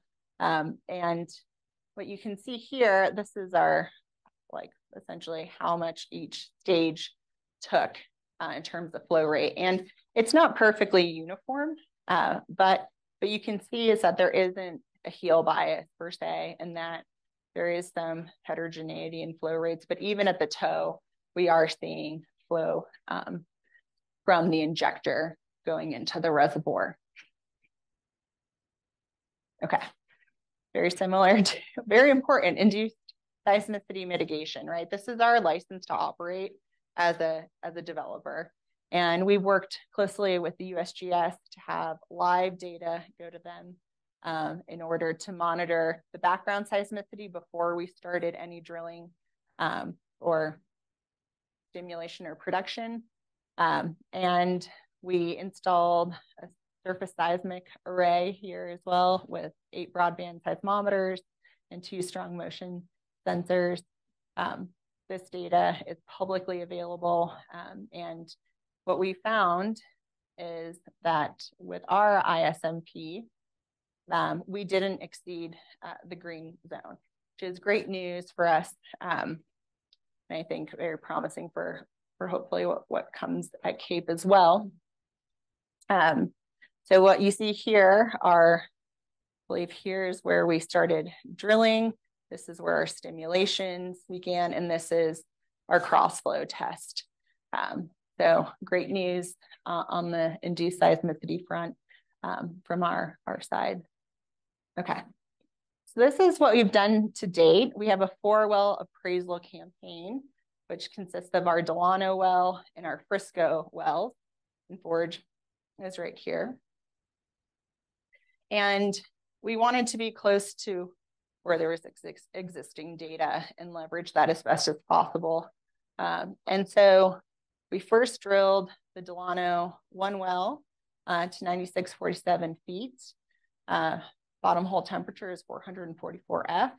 And we also ran a full suite of logs. So we used the litho scanner to understand the geology. It's kind of like a analog to core, but not.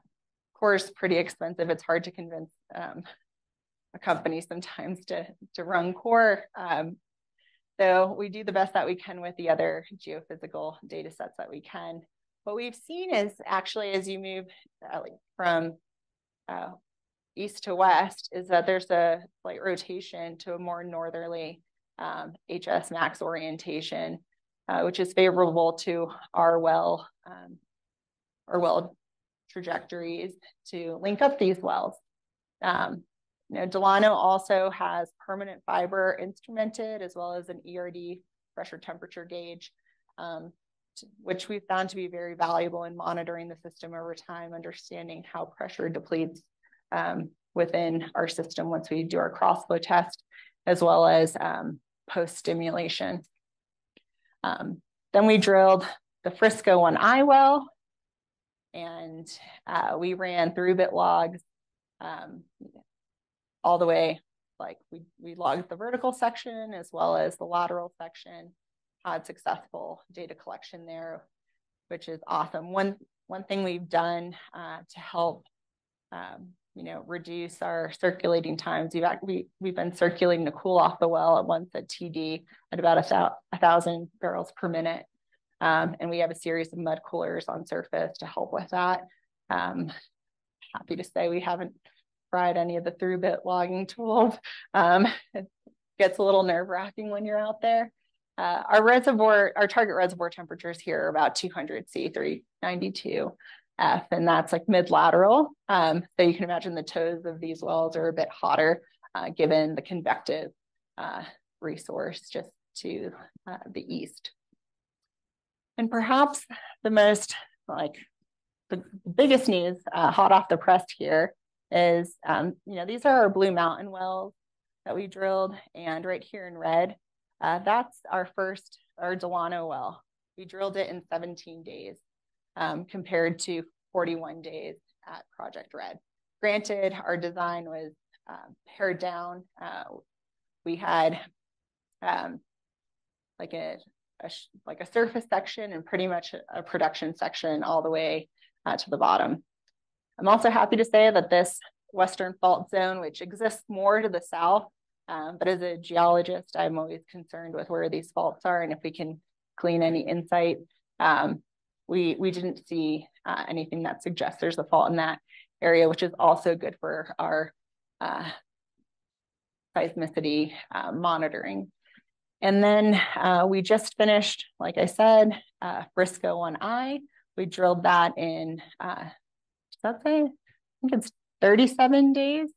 And we're in the process of drilling the 2P lateral section. And one other thing from the drilling side that we're leveraging is batch drilling. So we're drilling intermediate sections. Well, first we're drilling the whole well as we step out from where we have well control to make sure that we're not drilling a bunch of intermediate sections where we may not be able to complete the well. But for all the subsequent wells, we're going to be doing batch drilling, and that should really help with some of the drilling efficiencies. So we've actually come down our learning curve on the drilling on our like days versus depth, which is helping our economics significantly. You can imagine a day rate on the rig is not cheap. So really what we're trying to do here is how do we get to a scalable development, right? And there are a couple ways to do this. One is increasing your lateral length, your flow capacity, heat transfer through the reservoir. There are some challenges with going to 10,000 feet that we're evaluating. The longer the lateral, what we've seen is the lower rate of thermal decline. And so trying to optimize, your flow rates, your thermal decline when you start drilling additional wells. Of course, drilling a well in 5, 7, 10 years as an infill or support well is going to be cheaper than drilling a well today. And so trying to figure out the economics of kind of what that landscape looks like. Also increasing your surface and intermediate casing diameters. The larger the well bore, the less friction, the higher the flow rate. And for these wells, we decided to do, I'm gonna blank on this, but we have a liner with, not a driller, but pretty much we have 10 3/4 inch with a liner coming out of the bottom, and then you can attach like a pipe. What is it called? A tieback string. Yes. I'm like, what is the word? A tieback string for the stimulation. And then we can remove the tieback string and help support our production. And then there's this whole question about how are we going to optimize our completion design? And that's where, we really view permanent fiber as the key to understanding that. We're also evaluating nano tracers for different stages. And of course, we're going to be history matching our cross-flow test results and doing everything we can to kind of figure out the secret sauce. That way we can standardize as quickly as possible. And I think the geometries of what we can do in terms of well design, we're still in the early stages, but really willing to test, different designs and opportunities that are high value, even though they might be a little high risk today. So one thing we're doing at Frisco, on the Frisco pad, is we're adding a fourth well, a producer. We're going to do an unstimulated producer test.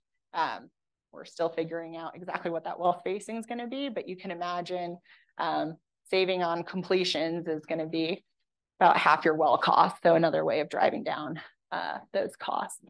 How much time do I? 0? Yeah. No questions. Yeah. Okay. You take questions now. Okay, perfect. Sorry about that.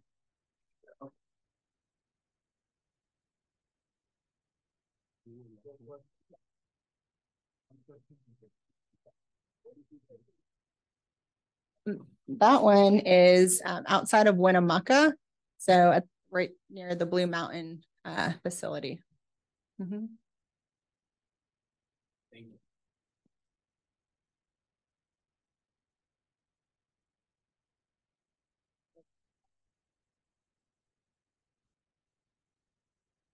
Our next speaker is Dr. Pengju Zing.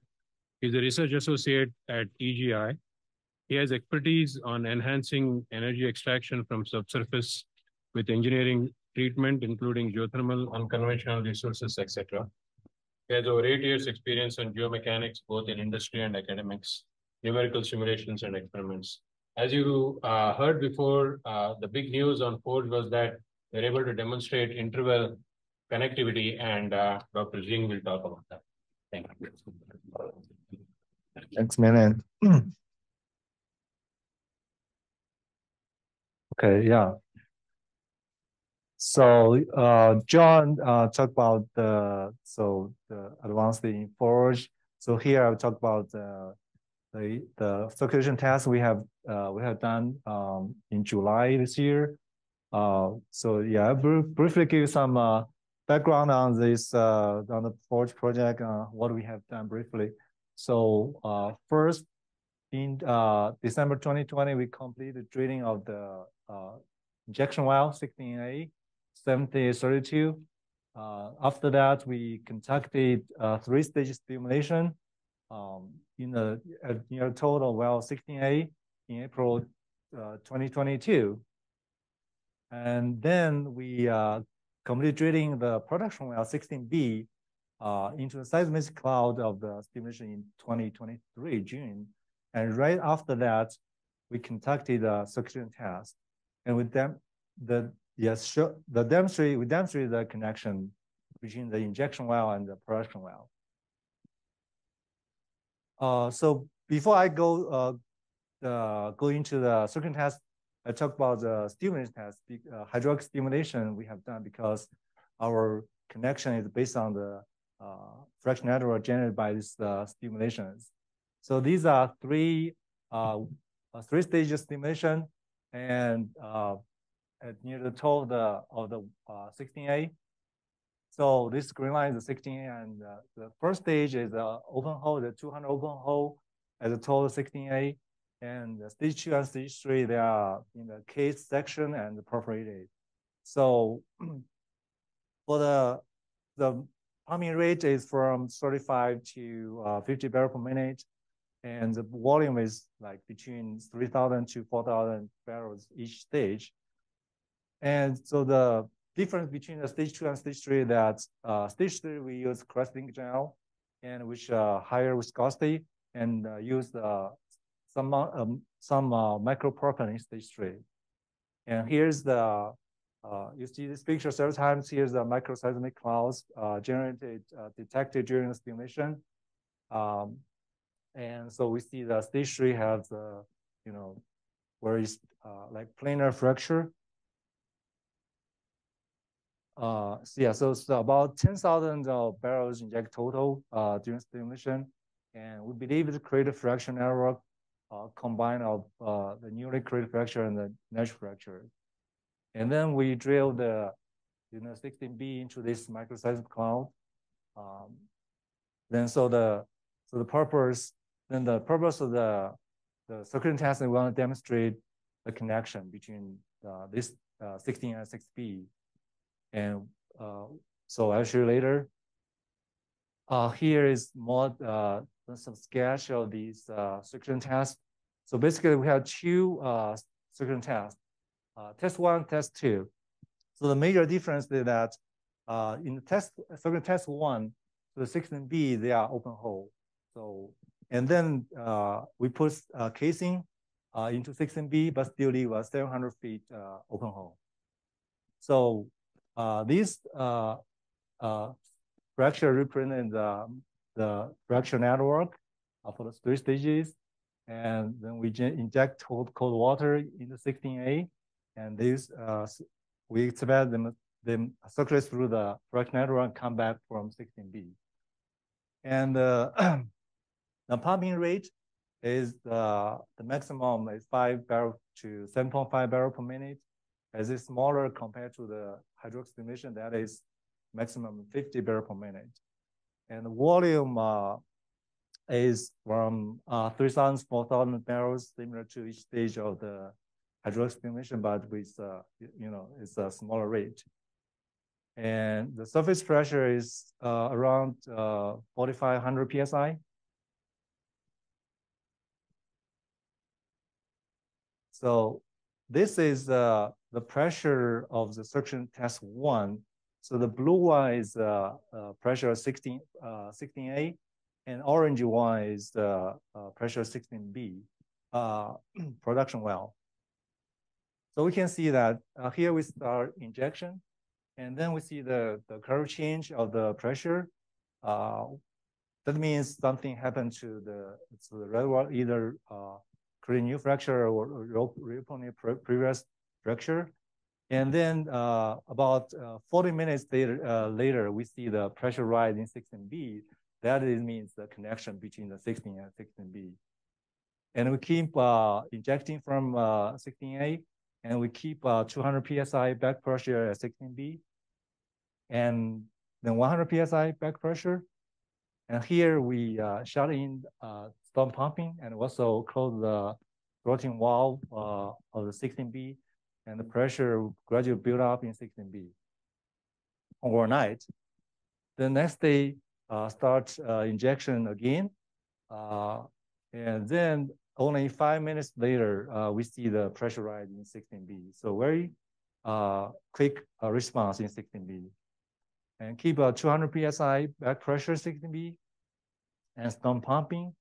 Do some cycling storm pumping in 16A, and close the valve in 16B. You see the pressure rise again in 16B.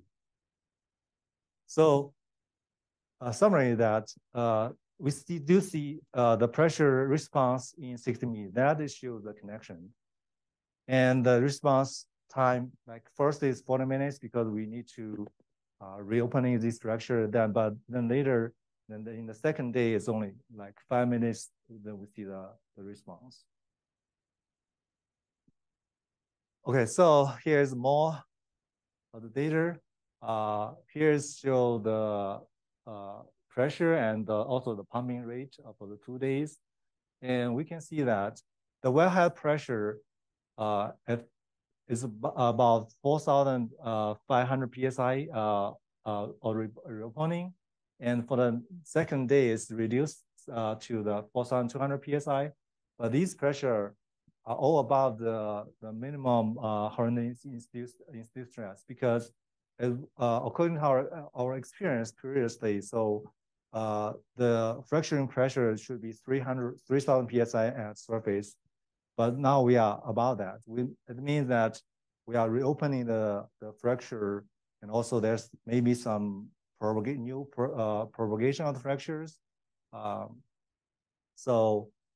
And then we compare these 2 days, we see that the reopening or reinitiation pressure of the second day is smaller. And also the shut-in pressure, you see here, is a lot higher, because there's, after the first day pumping, there's some fluid in the reservoir, give you a higher shut-in pressure. And also the response pressure in the 16B is higher. And here is a production rate. As you see the dot from 16B.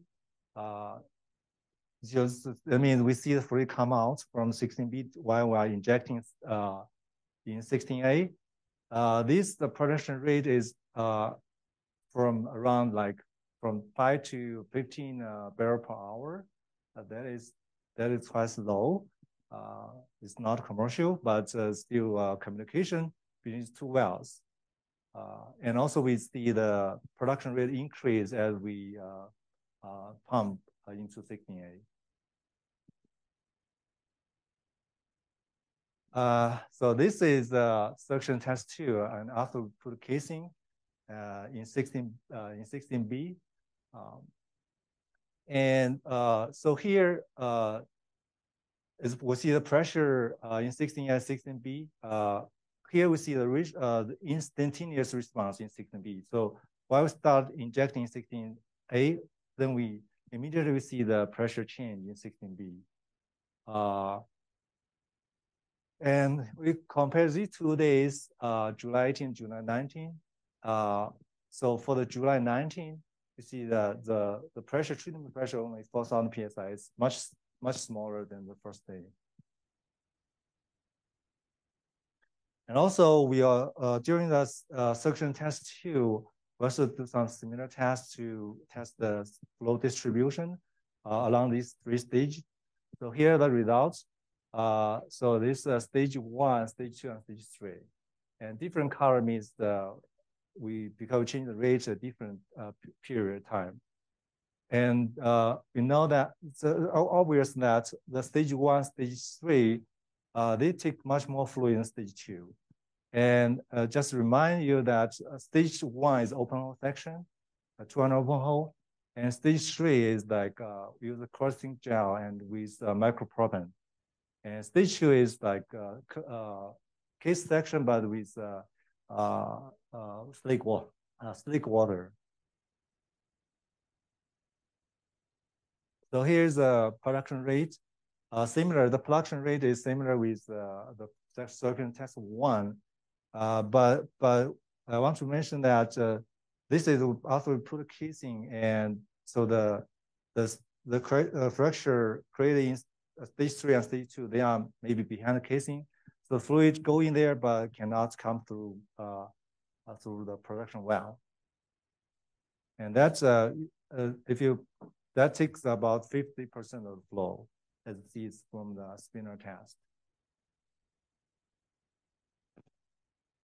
And here I show some stiffness change of the reservoir. So the stiffness I mean here is the linear section, the slope of linear section of this pressure versus injected volume plot.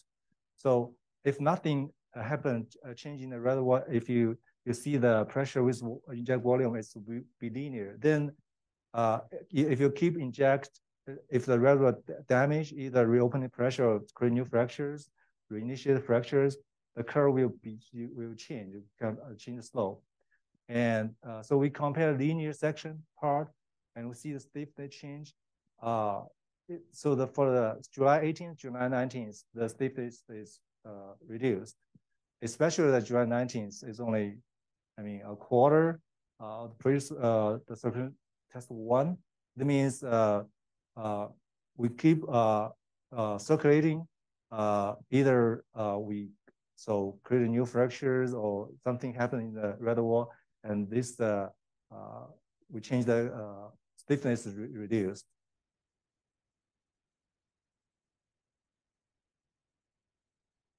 Here I also compare the pressure profile, same pumping rate. It's in circle. It's all 5 barrels per minute for these 4 days of circulation.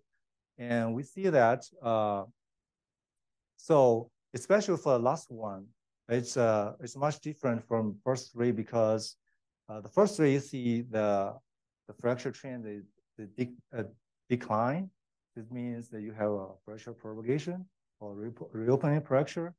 But last one is quite flat. And also this treatment pressure is much lower. It's one thing is suggest the lower pumping pressure suggests higher conductivity. Also the flexion means you have a connected channel between the 2 wells. And part of the reason could be like,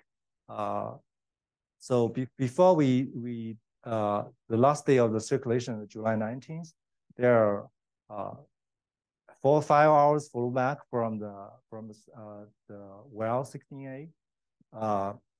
As could be because of flow back, there's the particles like some participations that in the fracture could be flushed out, so that will might increase the conductivity. So conclusion, yes. So as we see the pressure response and also the production from 16B, there's definitely the connection between these 2 wells. Is because of hydraulic stimulation we did before.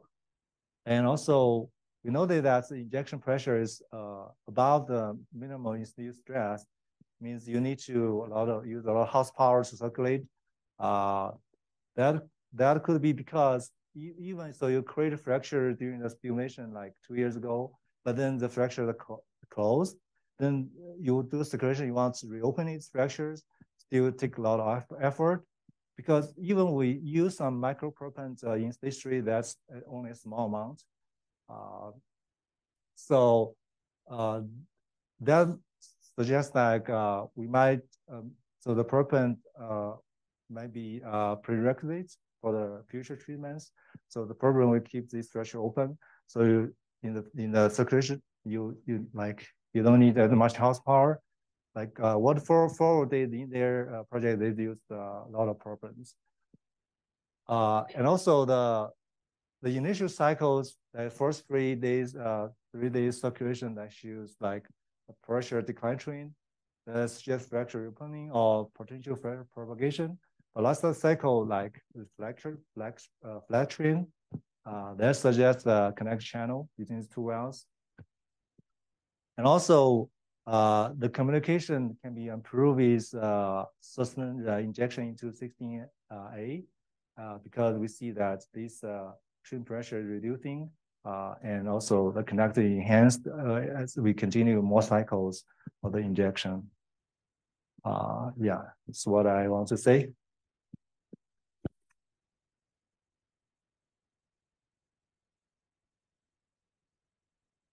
One or two questions. When you're in conclusion number 7. 7? Okay, go back.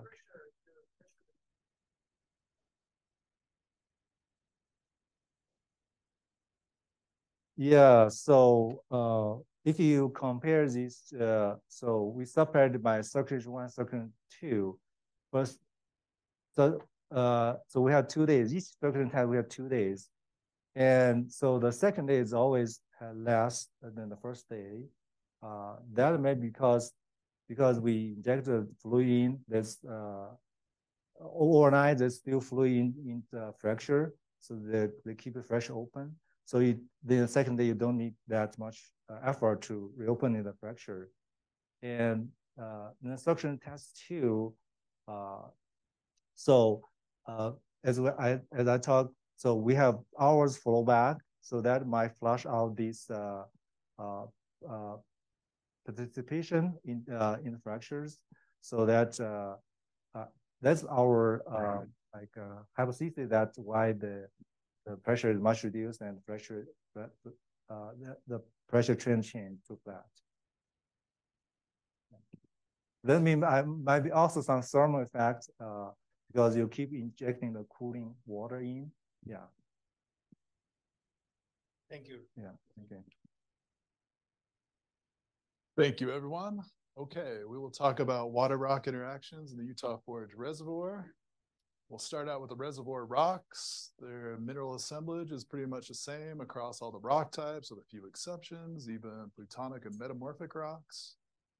Really, the only way to tell is large-scale pictures. Luckily, we have core showing some nice metamorphic textures here, some other plutonic rocks. There's core out there if you'd like to take a look. These are very low porosity rocks. From the core measurements, we get porosity less than 0.5%. Permeabilities are very low, on the order of 50 microdarcies. And open fractures in the reservoir are not interconnected. Okay, we've had no loss or gain of fluid during drilling, at least within the EGS reservoir. There was a slight loss circulation zone a little bit higher in the broken up granite. And we have static water levels in unstimulated wells. You can fill these things up to the surface and the water won't drop down, and the regional water table is about 500 feet down.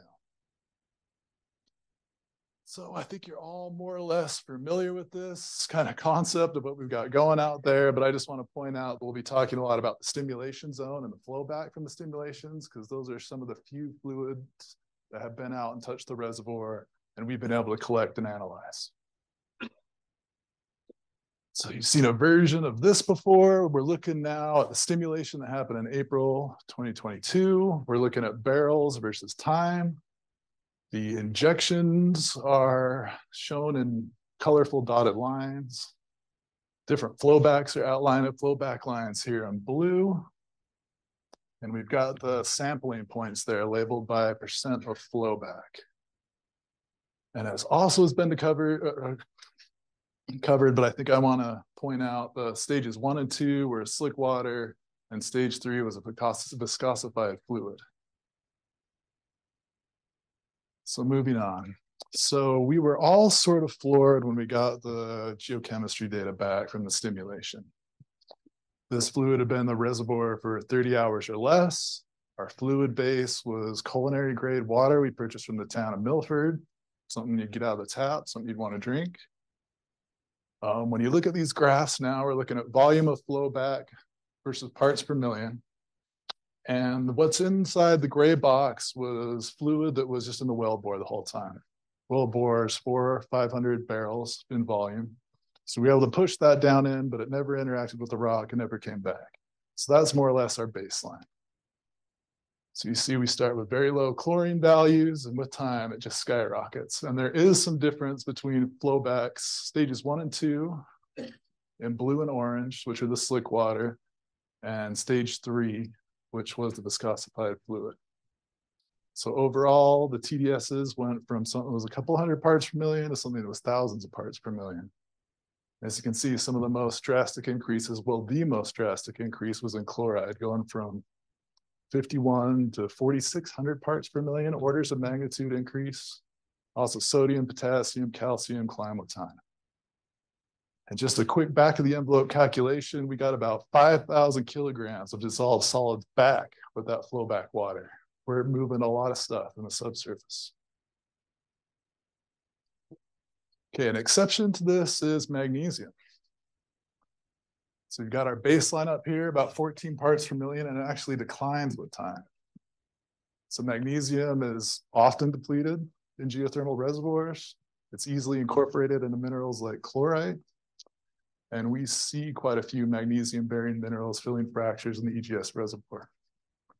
Okay, so we're interpreting this as a typical kind of water-rock interaction like you'd see in any given geothermal reservoir. So we'll take a quick look at some of the minerals that are in there. This is some photomicrographs of a thin section from about 8,000 feet and 16 AR injector well, where we hit a fracture zone. And this fracture zone is completely mineralized by these rhombs of carbonate, which are magnesium and iron bearing, and they're in a fine-grained matrix of quartz. It looks a lot like a sedimentary dolomite texture, which you would not expect to find within a pluton. Here's some backscatter SEM images of the same fracture zone and some EDS maps. And here's magnesium down here in red lighting up. We also get clay minerals filling open space. So this is a piece of the 78B core. Might be hard to see, but adhering to the core, most of which fell off, unfortunately, but was collected, is a piece of microbreccia. Here's some photomicrographs of it. We got angular pieces of the wall rock, quartz feldspars, all encapsulated in a interlayered chlorite smectite. Just in case there are any skeptics, you can see the clay-sized patterns there where that interlayered clay is swelling and collapsing and doing what it's supposed to do. Another version of the same thing. So you see the typical minerals, silica, aluminum, blues and greens, those are the fragments of the wall rock, and it's all encapsulated in magnesium-bearing stuff and a little bit of carbonate there. So within each stage, we injected a unique tracer. Okay, we're looking at the same flowback curves again. We got our target tracer concentration, and then in parts per billion, the flowback. So in stage 1, we're a little bit below, but it comes back at a pretty consistent level. Stage 2, there's some untagged stuff in the wellbore, which is crossed out here, which you can ignore. It gets at the targeted concentration, drops below. Stage 3, kind of above and below. So we're in the range that we would expect. So if you compare tracer concentrations to chloride concentrations, you see that, which is this graph here. You can see that it's more or less a linear trend, maybe a little below the targeted concentration, but it doesn't show maybe what you would expect from mixing. If we were bringing in a chloride-rich fluid, you would get an exaggerated version. Well, this is an exaggerated version, but you'd want to see something trending this way, increasing chloride and decreasing tracers with time. So actually, let me go back. Okay, so where's this chlorine coming from? It's coming up pretty strongly in stages 1 and 2 with the slick water, not so much in the viscosified fluid. Where is it? Well, here's some photomicrographs of another clay-filled vein. This one shows evidence of at least 3 stages of mineralization. First stage is chlorite and hematite, gets sheared out. Chlorite smectite then precipitates, and finally later on is this illite smectite. And it turns out that illite smectite is interground with halite. So I looked and looked for it in thin sections, but guess what? You're cutting that rock with water, you're grinding and polishing with water, and they're tiny, okay? So I couldn't see it in the thin section SEM. Broke a core, I'm looking at a rough surface now. Here's a clay mineral with its C-axis sub. You kind of see its hexagonal shape. There's some more fibrous stuff where it's on edge. And if you look really closely, you can start to see some cubic stuff. And it really pops out over on the elemental maps there. See the chlorine and sodium coming up in yellow and green. Here's another version of the same thing. Some of the colors swapped around, but still we got chlorine and sodium coming up in yellow and green. Lots of clay minerals on edge here. So we also conducted some very simple water-rock interaction experiments. We ground up the rock, powdered it, want to get in all the little pore spaces, maybe even the fluid inclusions. See what was in there, see what we can leach out of it. We did it at different ratios. We used DI water, thoroughly mixed. It was just shaken up, let sit for 24 hours, decanted, centrifuged. What's in this water now? Well, sulfate, and quite a bit of it. Not so much sodium or chlorine, but something sort of unexpected. We thought we were going to get some salts out of here. So you can see it's variable by water rock ratio. That's kind of intuitive. It was kind of similar across rock types. We put plutonic rocks in there, metamorphic rocks. All of them gave us a sulfate back. So how? Why? Well, it turns out that anhydrite is a widespread accessory mineral phase in all the lithologies within the EGS reservoir.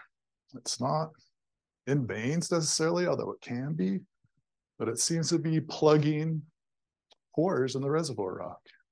So you can see the anhydrite here coming up in high birefringence in the cross-polarized light picture. And over on the far right are SEM CL images of it that show internal zoning. And if you can make sense of that, I'd like to hear from you because I don't know what it means. So anyways, we got leachable minerals in the rock, some within veins, some within the wall rock itself. Okay, so now let's look at this by stage, maybe even by fluid type. So you see in stage 3, sulfate's way up there. 2-3 times more than you see within stage 1. Okay, and stage 3 also had the lowest chlorine concentrations. Right, so why is that? Well, I have an idea. Here's a movie of the microseismic data. I think you're all more or less well versed in this by now, but we're going through stage 1, now to stage 2, and stage 3 will pop up. And this thing will spin around and make y'all dizzy.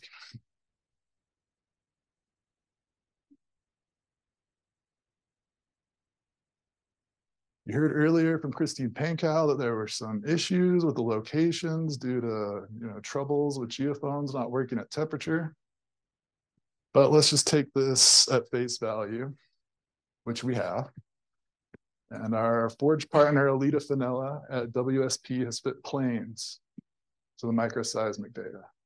So here we're looking to the north, kind of a view you're kind of familiar with, and looking down. You can see that stage 3 can be fit by 2 planes pretty well. And that stage 1 and stage 2, the seismicity is kind of diffuse. And she was able to plug a lot of planes into there.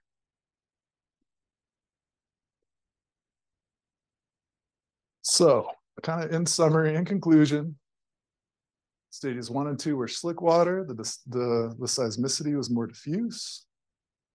Is it a reactivation of natural fractures? Possibly. I mean, that high chlorine says it may be. We saw chlorine in those sealed fractures. There's halite. There's a little bit of sylvite, as John showed earlier. So we've got chlorine-bearing, easily leachable fluids that you could pull out in under 30 hours by sticking in some, low salinity fluid. That's going to come out really quick.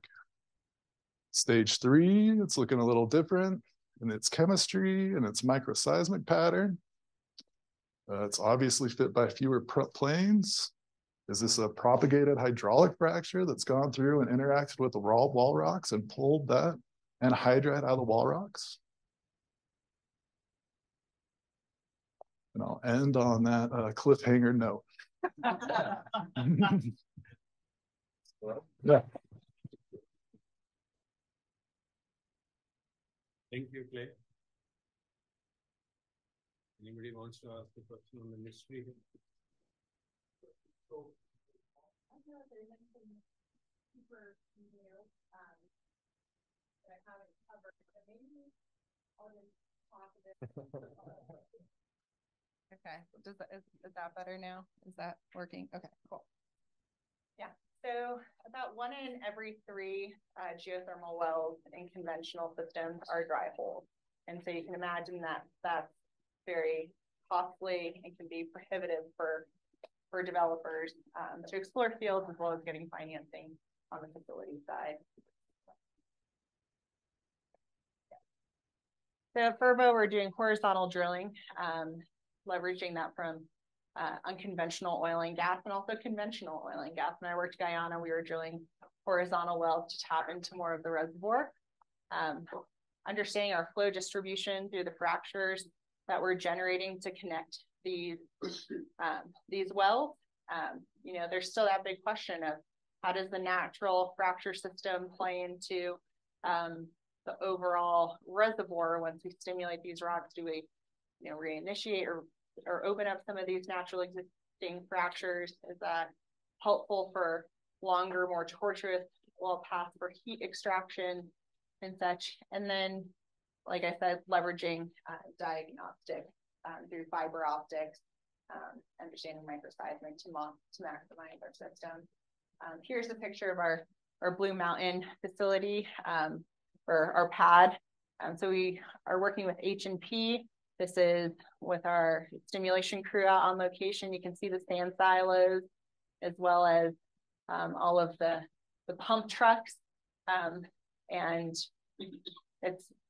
I had never been on a stimulation crew before. It's actually really impressive and highly sophisticated, looking at all of that data coming in. So that's what we're doing on the geothermal side. And this is really the time for geothermal. We're seeing a great space with startup, a lot of support from DOE, great support from Forge, as well as a changing regulatory space where we actually have a voice in the room to help with permitting, decreasing some of those barriers to entry to make sure that our facilities come online in a timely fashion where we can prove that they are economical and profitable. So that's what I have as an overview for what we're doing. But perhaps I'll go into some of the other things that we're testing out at Fervo, and one is called Fervo Flex. And so we actually tested this during our long-term cross flow test at Project Red, where we curtailed the producer, continued injection, and over about 4 hours. And when we opened up the producer, we actually saw an increase in flow. So really using and the benefits there is that it can serve as a battery. It's dispatchable. It provides a robust, alternative source to the grid where we can pair that with wind and solar depending on, the time of day. It's dispatchable. It's easy to unleash. And it actually follows the duck curve. On my other presentation, I had a full schematic that overlaid on the California duck curve. So that's one aspect of what we're doing in addition to our geothermal energy development. The other thing that we're working on, also with the University of Utah, are DAC hubs, so direct air capture. Now, that is a very energy intensive process and also requires low-grade heat. So geothermal is actually a great energy source to pair with direct air capture.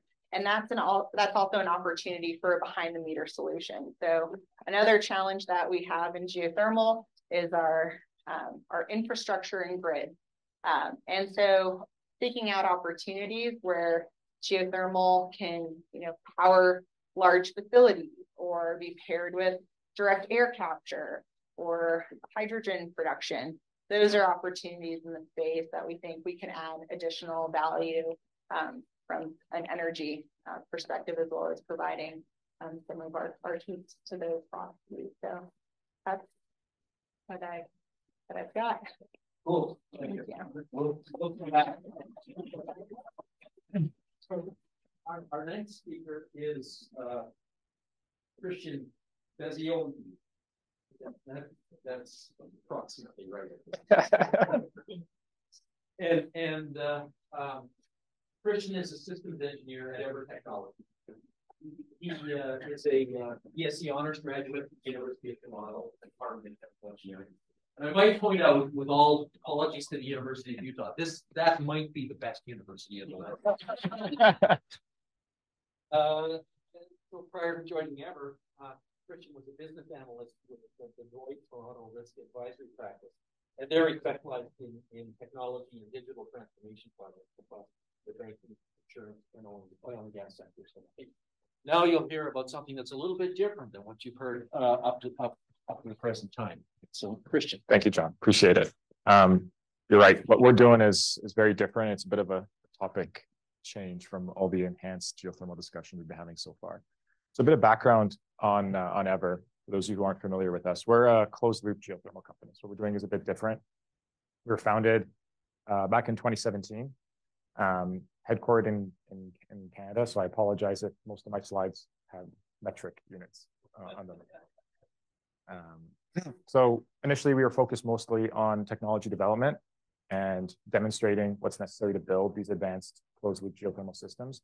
And now we're entering a new phase in the company where we're really focused on commercializing this new technology. So some aspects I'm going to talk about are our technical accomplishments so far. Our 2 demonstration projects, one in Canada and one in the US, and our first commercial project in Germany, and our demonstration project at Utah Forge of the insulated drill pipe technology that John mentioned earlier. So what is an Everloop, our core technology? In essence, it's a subsurface radiator where we drill 2 vertical wells that are cased and cemented, and then 12 multilateral open hole passes to provide enough surface area for adequate heat exchange. And then those multilaterals are not cased and cemented and drilled open hole and sealed with our rock pipe technology. And that alone can decrease the per meter cost of drilling by over half. And then a beautiful part, I think, of our solution is that it circulates by itself on the thermosiphon effect. As long as you provide some cooling duty at surface, either from an organic Rankine cycle to make power or for a heating application, the density difference between the cold and the hot water makes it so that it's self-propelling. And what this means is we think we have a really scalable solution here. We don't need to target permeable aquifers or locate specific rare geological conditions. We drill deep enough, we're going to find heat. And if we can passively circulate this working fluid and pull that heat from the rock, we can build these Everloops anywhere. So this is a core kind of evolution of our technology and kind of how it looks like. So the Everlight facility is what we drilled in Alberta. It's been operational since 2019, and that's just a 2 multilateral system. Then our Everloop 1.0 system will be our first commercial project in Germany, and that's where we drill the multilaterals horizontal. And then our 2.0 system, which we're really planning on implementing here in the US for power applications, where we tilt those laterals at an almost vertical orientation to target really, really deep hot rock. And we think that the solution is really, really scalable. Some key advantages to our technology that I just want to briefly mention. I know Emma talked about dispatchability in the Fervo Flex solution. We believe we have something very similar that we call lossless load following. So by changing the circulation rate, for example, slowing it down, you can build up more heat and collect more heat from the rock and then release it to surface when you need it most. So very similar. We think we can be very complementary to a grid that's heavily penetrated by intermittent renewable sources. A big core market for us is the district heating market. Because we're not looking for any particular geology, we can build these Everloops very close to where the end use is. And we think we have a large market for decarbonizing the district heating networks in Europe. And this is a market where there's not really any clear low carbon solutions, and they have strict mandates to decarbonize that sector. And then lastly is the predictability. Our main mechanism of heat transfer is conduction from the rock, and fundamentally it's predicted by a lot less variables than normal convective systems. So we can predict very accurately what the thermal output of an Everloop will be before we even drill the Everloop. And that has implications for how we finance this and the risks that and the cost of capital that we can obtain for developing these projects. So our Everlight facility is located just about an hour and a half north of Calgary in Alberta. In essence, we drilled from 2 different surface locations and connected the well bores to 2 multilaterals to build the Everloop system. And it's been operational for about 3 years. And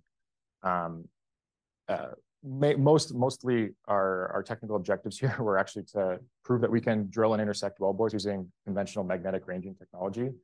Most people who use magnetic ranging technology use it to avoid wellbore collisions. We're actually using it to collide the wellbores, and prove that we can seal and pressure test the system so that we don't have leak off, and demonstrate our rock pipe sealant. And then lastly is validate the thermodynamics. We got a lot of skepticism early on that, oh, you can maybe drill it, but the thermodynamics are way off. You're going to make 1 kilowatt. You're not going to make 1 megawatt, right? And so we've proven those skeptics wrong, and now we're facing a new challenge of proving that we can actually drill and complete these really complicated Everloops and at a competitive cost point. So that's where our EverDeep project that we completed last year comes into play. We tested a lot of the drilling technologies that we spent a lot of time developing to enable this. One being the insulated drill pipe that John mentioned earlier, which we think can cool the circulating drilling mud to allow for conventional drilling tools to be used. So we don't need to focus on developing high temperature rated drilling equipment. We can drill using standard drilling technology and keep that equipment cool with insulated drill pipe. And we believe we can target 400 degrees Celsius or 750 degree Fahrenheit rock temperatures with this drill pipe while using conventional tools. Another big milestone we achieved here was proving proving the ROP and bit life that we need for commercial projects. And this was validated by BP, who triggered a follow-on investment of $10 million for us because we hit those milestones that they determined were necessary to develop commercial Everloop projects. At the end of the day, our biggest factor on cost is time drilling, and the faster we drill with the longer the bit life, the better the economics. So Garrett's Reed, this is what we're currently drilling right now. It's our first commercial project about an hour south of Munich. We started drilling back in July. We're going to finish up drilling maybe in Q2 of next year. And we really think that this is the key stepping stone to commercialize the 1.0 technology for our heat and power market in Europe. So it's located right next to a failed hydrothermal site. So it's de-risked a lot of the geological aspects for it. They drilled to about the same depth and found 150 degrees C heat, but no water. So perfect conditions for an Everloop. We are drilling with 2 drilling rigs right beside it. Right now we're in the vertical sections, but we're going to drill those same 12 multilateral passes 4 times to deliver about 8 megawatts electric that gets fed into the German feed-in tariff, which is very favorable at 250 euros a megawatt hour. And at the same time, the town of Garrett's Reed is building out their district heating network. And so we're going to feed into that and supply heat to that network as it gets delivered. And then we received from the Innovation Fund a 91.6 million euro grant. They recognize that this could be a very scalable solution for the European heat market. And Chancellor Olaf Scholz just a couple of weeks ago attended the inauguration site to celebrate the beginning of the drilling and spoke a lot about geothermal and announced that Germany is targeting a 10-fold expansion in geothermal capacity before 2030. So lots of exciting things happening in the geothermal space right now. Looking more towards the US market, we do have plans here. Our big one is with NV Energy, a Berkshire Hathaway subsidy. We signed a 20 megawatt PPA last year to build Everloops for power to retire their coal plant. And we received a price premium for that PPA because of our dispatchable and load following characteristics. So utilities are starting to recognize the increased value of geothermal power. And our projects in the Western US are all hundreds of megawatts to gigawatts of focus. We think that we can really stack these Everloops together and retire this, for example, coal infrastructure.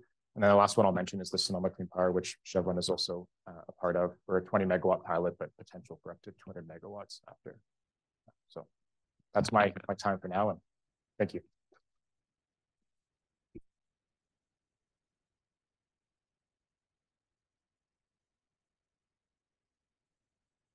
Be exciting. Our final panelist is Dr. Eric Upchurch, and Eric is the principal drilling. Thanks, John. I just have some priming comments. I don't think I'm going to need 8 minutes, but you never know. So geothermals, Chevron's not new to geothermal, but we're new to non-traditional geothermal. So I want to talk about some of our aspirations and some of the things that keep me up at night in terms of how we actually get enhanced geothermal systems done. Now we have aspirations in both advanced closed loop and in enhanced geothermal systems. And my hat's off to Ever and Fervo for being the leaders in getting something. I'll talk about getting something done with uncertainty at the end of this, but being the leaders in getting things done with a level of uncertainty kind of lead the way. But so I'm going to restrict my comments to EGS and talk about some of the things that I think would lead us to possible success long-term, sustainability-wise. So all of my comments are going to be based on this model of an EGS doublet, where assuming that we are fracturing, we're trying to connect wells in a relatively homogeneous rock, not significantly different than what Forge is trying to do, that you'd have a cold water injector that we frack, we create pancake type fractures, just as for the model for this concept, that intersect a producing well.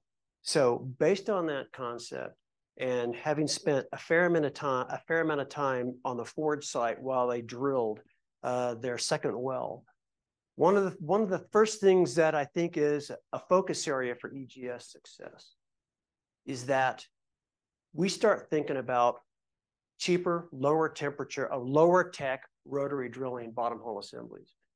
We execute our wells thus far. If you go back and look at all the wells we're doing, I'm gonna go back. Forge is 2 tangent wells that you're drilling parallel to each other. Fervo's Blue Mountain project, 2 tangent wells that you're drilling parallel to each other. Those are not radically different than a lot of projects around the world where people have used rotary drilling systems without rotary steerables and without mud motors to steer wells in general directions successfully. So one of my concerns is that we are going down the path of every well that we drill has to have a rotary steerable in the well, and I'm not convinced that we actually have to have it. Now, we actually, within Chevron, we have a lot of experience drilling wells without rotary steerables and without mud motors, paralleling faults within 100 feet of those faults for thousands of feet. Now, this leverages a lot of our experience in Thailand. So I think we rely too much on rotary steerables. If we are drilling tangent wells in relatively homogeneous rocks. And we have variability in how far those wells can be apart. They don't necessarily have to be exactly 300 feet apart. They could be 300 to 400 feet apart. I can see a world where we're actually drilling without mud motors and without rotary steerables to get our costs down and to get our on-bottom rotating time as high as possible. So one concept would look something like this. This is something that we're considering for, now we are looking at trying to execute our first EGS pilot in the next 2 years. A couple of different locations we're looking at. But again, two parallel wells.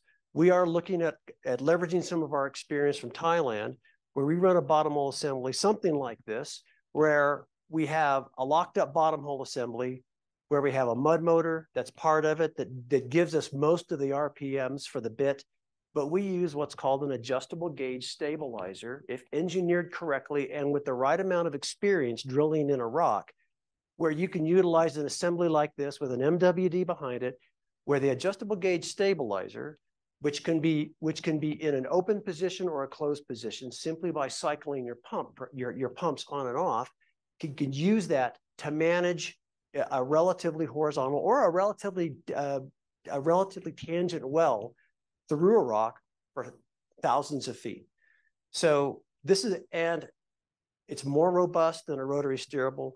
It allows you to directionally steer, at least prevent the bit from going from building or dropping inclination with the right amount of design and experience within a rock. It's not as if you can make this work the first well, but a few wells of practicing with it, you could actually develop these where you could drill tangent wells successfully without using mud motors and without using rotary steerables. And so we intend to move in the direction of testing this when we do our first EGS pilot, to see if we can at least get the first attempt at trying to do this and see if we can break some ground, if you will, using our previous experience. What's another thing that keeps me up at night? Fracture geometry versus injector producer separation. So John talked about this. He alluded to this early in his earlier discussion, and the concept of having an injector and a producer that are connected by highly bifurcated fractures that come off using linear frac fluids or slick water.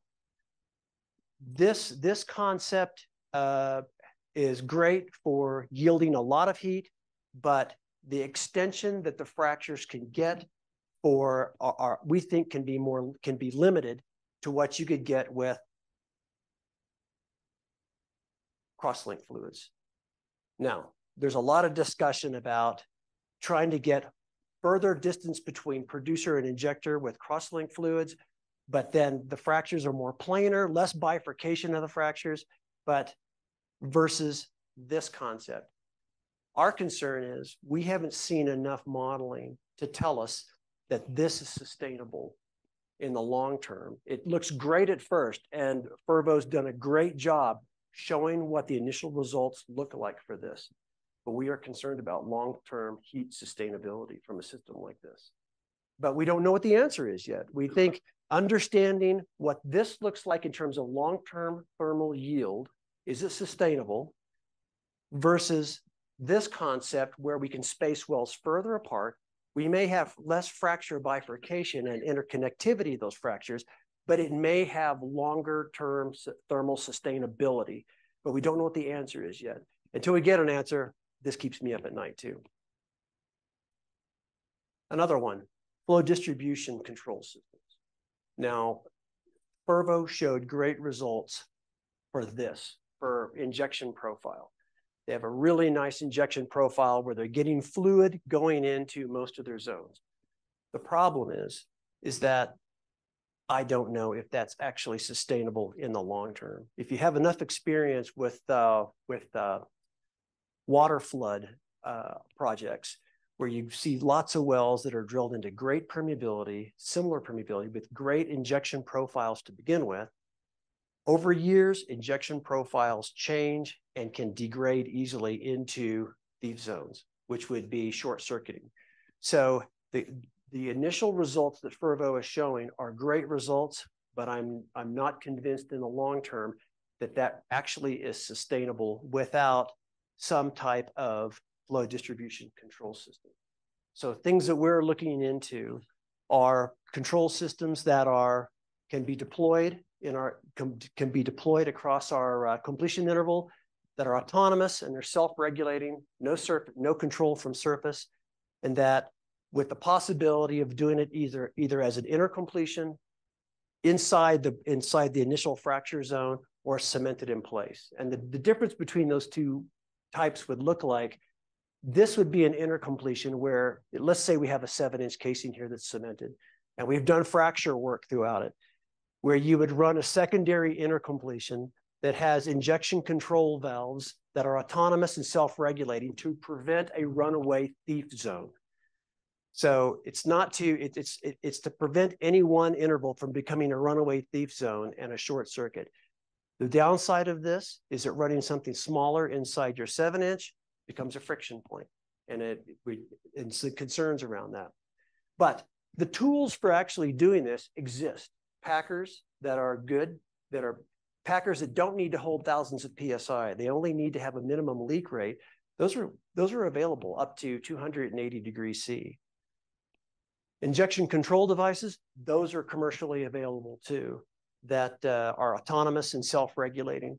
So this is actually available and doable with a few minor modifications. But the gold standard, if we can ever get there, would be if we can have both a combination fracture sleeve and an injection control valve in the same system, where we could come in, fracture, and then convert the fractured sleeve to an injection control valve such that we don't have to have any kind of intercompletion, which reduces our friction pressure within the system. So this is something that is not available yet, but we're starting to have conversations with people that build these fracturing sleeves to understand, is there a way to take existing control systems and merge them with fracturing sleeves so you can get the best of both in one. And the last thing I want to talk about is not technical, but it's philosophical. And that's overall sense of urgency. So we need to execute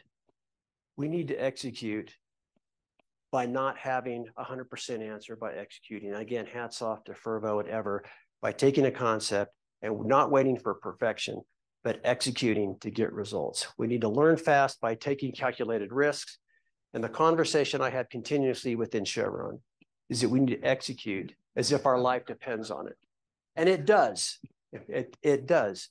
We need to be comfortable where we're at working, but we need to have our foot on the gas continuously to try to get a solution. Either prove that this works or prove it doesn't work, because the clock's ticking on it in terms of climate change. That's all I have.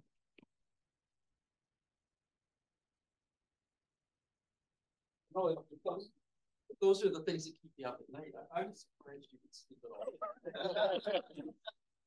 Fear. So at this point, we're a little behind schedule, but I'd like to sort of have a few questions for the panelists, and then we'll just open it up. And I'll start with Emma, but please, either Christian or Eric, weigh in on this. And one of the things that we want to see is, what's your vision of the energy markets landscape, say in 5 years and 10 years? And this is, for commercial companies, this is a big deal. And so what do you think? I think there's several parts, right? So I'll start off with like our customers. So utility companies, educating them on, how our technology works, what flexibilities can we have? How do we ensure that we're meeting those PPAs? We're very different than a lot of the traditional renewable sources. And so it's been a process in educating utility companies in a way where we can deliver the products that they're seeking. There's also the customers like Google, other commercial customers who are looking for renewables to enhance their portfolio to meet their climate goals. And we see that space is progressing in terms of, big companies like Amazon, data centers, things where we can support. And we're seeing that increased traction near term.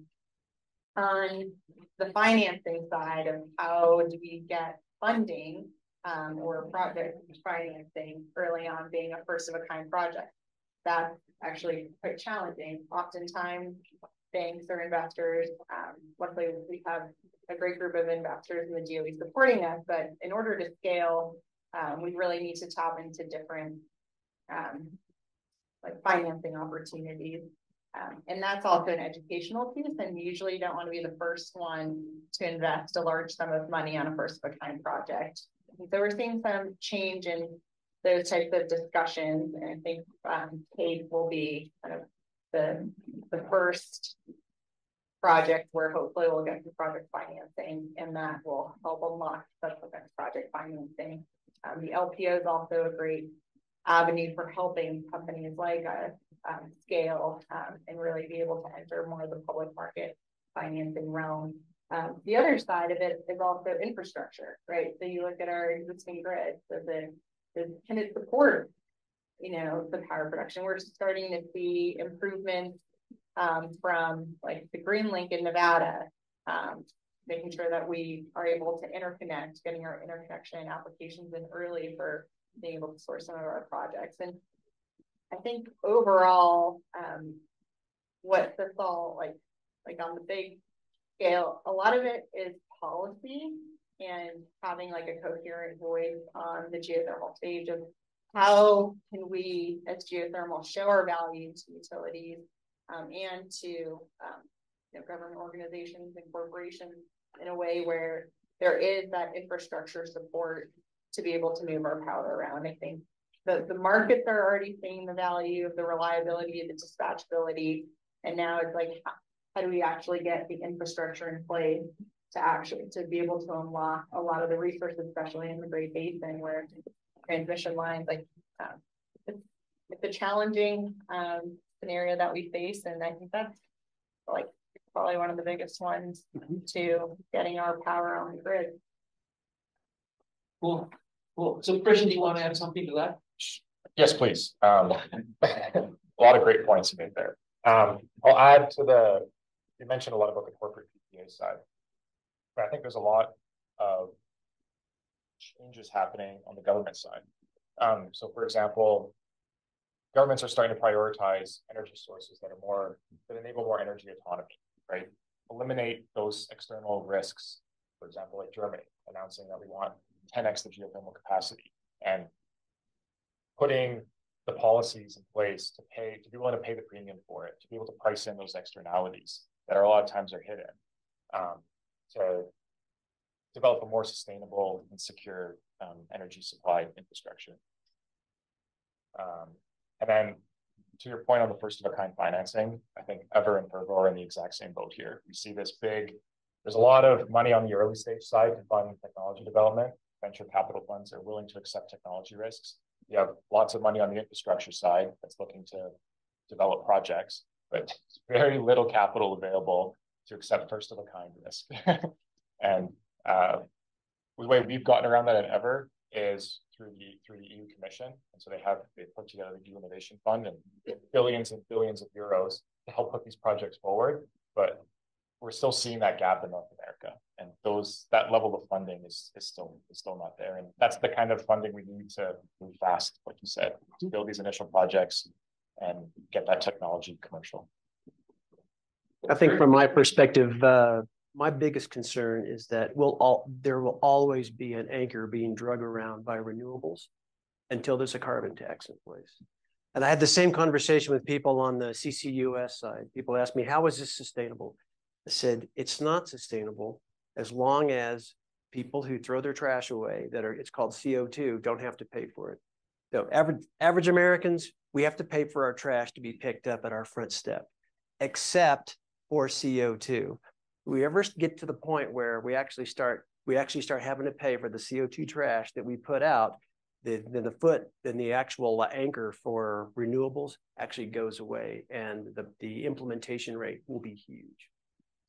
Actually, this is a perfect lead in. Let's get to the bottom line here. I mean, and Emma, we'll start with you. No, Christian, we'll start with you. And maybe you can speak with either a Canadian or a US perspective. Are there any economic incentives or frameworks that you think should be considered that will help geothermal commerciality and adoption? Yep. Some of them already exist. So, for example, the ITC from the Inflation Reduction Act is hugely influential here and helps geothermal out a lot in building those projects. But I'm still going to go back to my point around the first of a kind financing, because that's where we're stuck today. It's great to talk about the economic incentives once we have that in place, and putting together the frameworks for how to accurately evaluate the value of a geothermal versus a solar project versus a wind project and the overall infrastructure.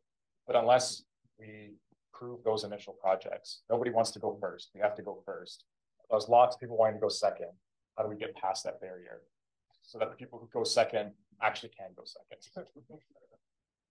Great. Emma, you want to do that? I think generally when we look at some of the larger renewables, we're a great complement to them. And so if you think about the dispatchable nature of geothermal, that is a very valuable space. Like utility companies, we talk to them and they're like, how do we price that? How do we figure it out? It's also a first of a kind, like, what do those contracts look like? A large wind farm that has like 400 megawatts of capacity, can we actually pair that with geothermal and utilize that transmission line in a more effective way? So I think we're making progress on that side. I think on the IRA side, there's still a lot of questions about how companies, even like Fervo being small, how do we actually capitalize on that?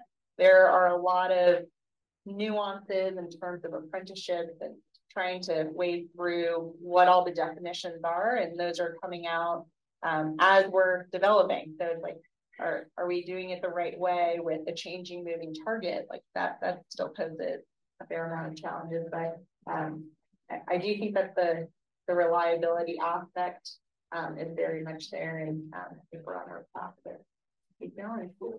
So we're almost out of time, but I will give Eric the last word. No comment on that one. So go to the next question. Well, we're almost out of time. Come on. All right, next question.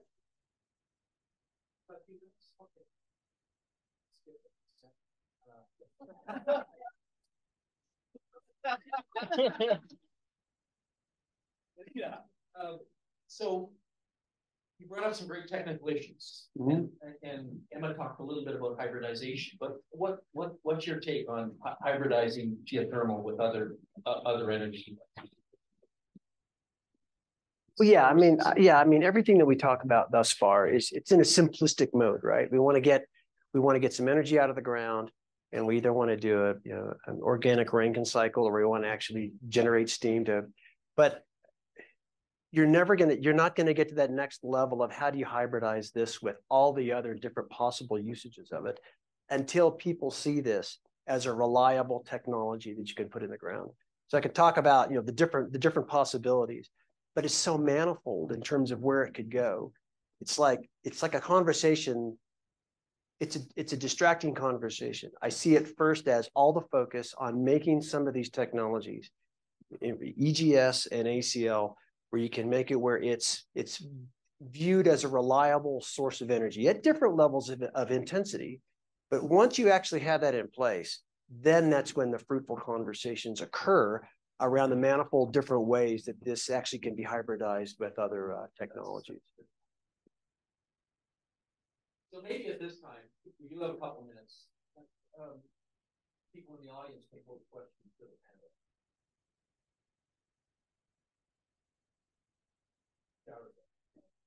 Hi, my name is Shahrazad with my mom from the University of and you talked about deep water and the costing scale and all the costing scale factors you go farther. I was wondering if you have thought about combining the two, going with cyclic and alternating between the viscosity to have both cycle network and mix.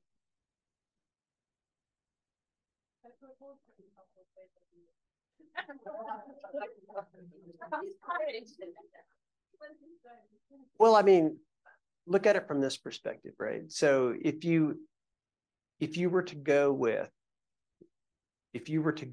let's say, one alternative to start with slick water, which then has the chance of actually driving multiple fractures off of the initial wellbore. If you do that and then go to a crosslink behind it, my expectation would be that the crosslink would actually choose one, or it would choose just a few of the multiple possibilities for where it would go, which means it's no different than starting the fracture with a crosslink to get that extension that you want. Now, if you started with a crosslink and actually drove fewer fractures initiating from the wellbore, and then went to a slick water behind that, I'm not quite sure what the benefit would be, other than the benefit would be that the slick water would have actually lower friction throughout the wellbore. But here's the issue, is that if you're driving the fracture, something like what I was showing it. So, you know, we all have this mindset of fractures that grow up a little bit and out a whole lot. And that works great if you've got stress boundaries. But look at what's being done at Forge. There's not really good stress boundaries. So if you were to start fracturing with, let's say, a crosslink, and then you go to a slick water, if you get the fracture growth is driven at the tip by the fluid that's at the tip, and there's no guarantee that you would, if you followed closely with slick water, that it would actually end up, you would continue to have crosslink at the tip continuously driving. I don't know what the outcome would be, but I mean, I get the sense this is almost like a water alternating gas EOR project, considering, but I can't really totally see what the benefit would be, other than friction loss being reduced if you followed a large volume of crosslink with a slick water behind it, so long as the slick water didn't make its way to the fracture tip. Yep. So one more, last topic. So from what I took from what you guys presented this morning, showed a pretty good amount of possibility that natural fractures are playing a pretty big role in the heterogeneity of flow that you're getting into different stages. How, as for kind of any member of the panel, how do you either mitigate that potential issue that could cause what Eric was talking about, of what I call like a cold water breakthrough, either through reservoir characterization or technology? So let's get a geologic answer. With a bit of a spin on natural fractures, not just the fractures you create. So when I think of natural fractures, so we do DFIS, we're hoping that that's going to be conservative. Actually having a lot of natural fracture initiation may not be a bad thing from an injectivity standpoint. And also thinking about the schematic of the doublet, right? Like as we grow out the field and we have fractures interacting with one another, maybe, I don't know, because we'll see how thermal decline occurs, and we have reservoir models that we try to match. So I honestly think it's still a big outstanding question. You know, understanding our stimulated rock volume through microseismic is probably going to be a good indicator. But ultimately, it's going to come down to when we cross flow, you know, can we history match, and what are we getting out of that, and what controls do we have as inputs for our model? But to steal an example from what you did in the past, you use 3D seismic at Guyana to help do that up front. Anything you can do so you don't just get those wells in the ground and say, darn it, $10 million down the drain. And you can use outcrops. So in the basin and range, seismic is not as valuable. You know, we run FMI logs to try to characterize the natural fracture morphology, and UBI logs.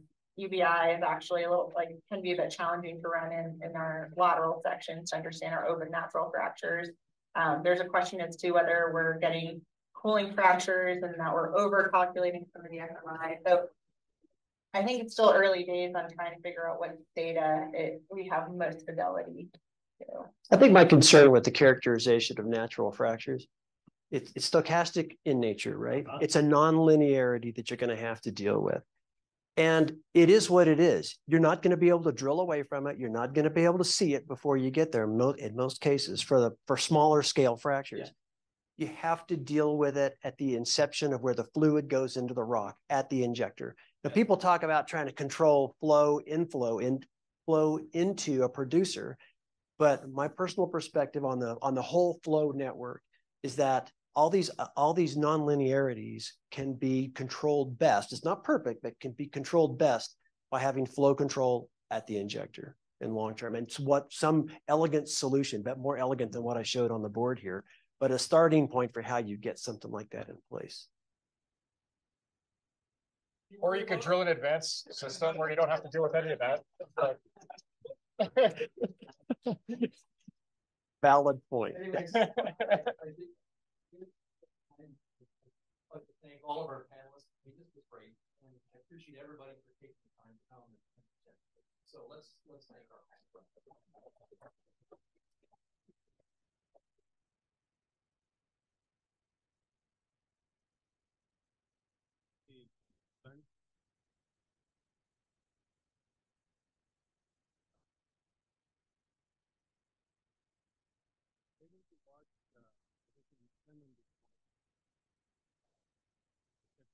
Performance. So we would like to formalize that by presenting him with the Exceptional Researcher of the Year award.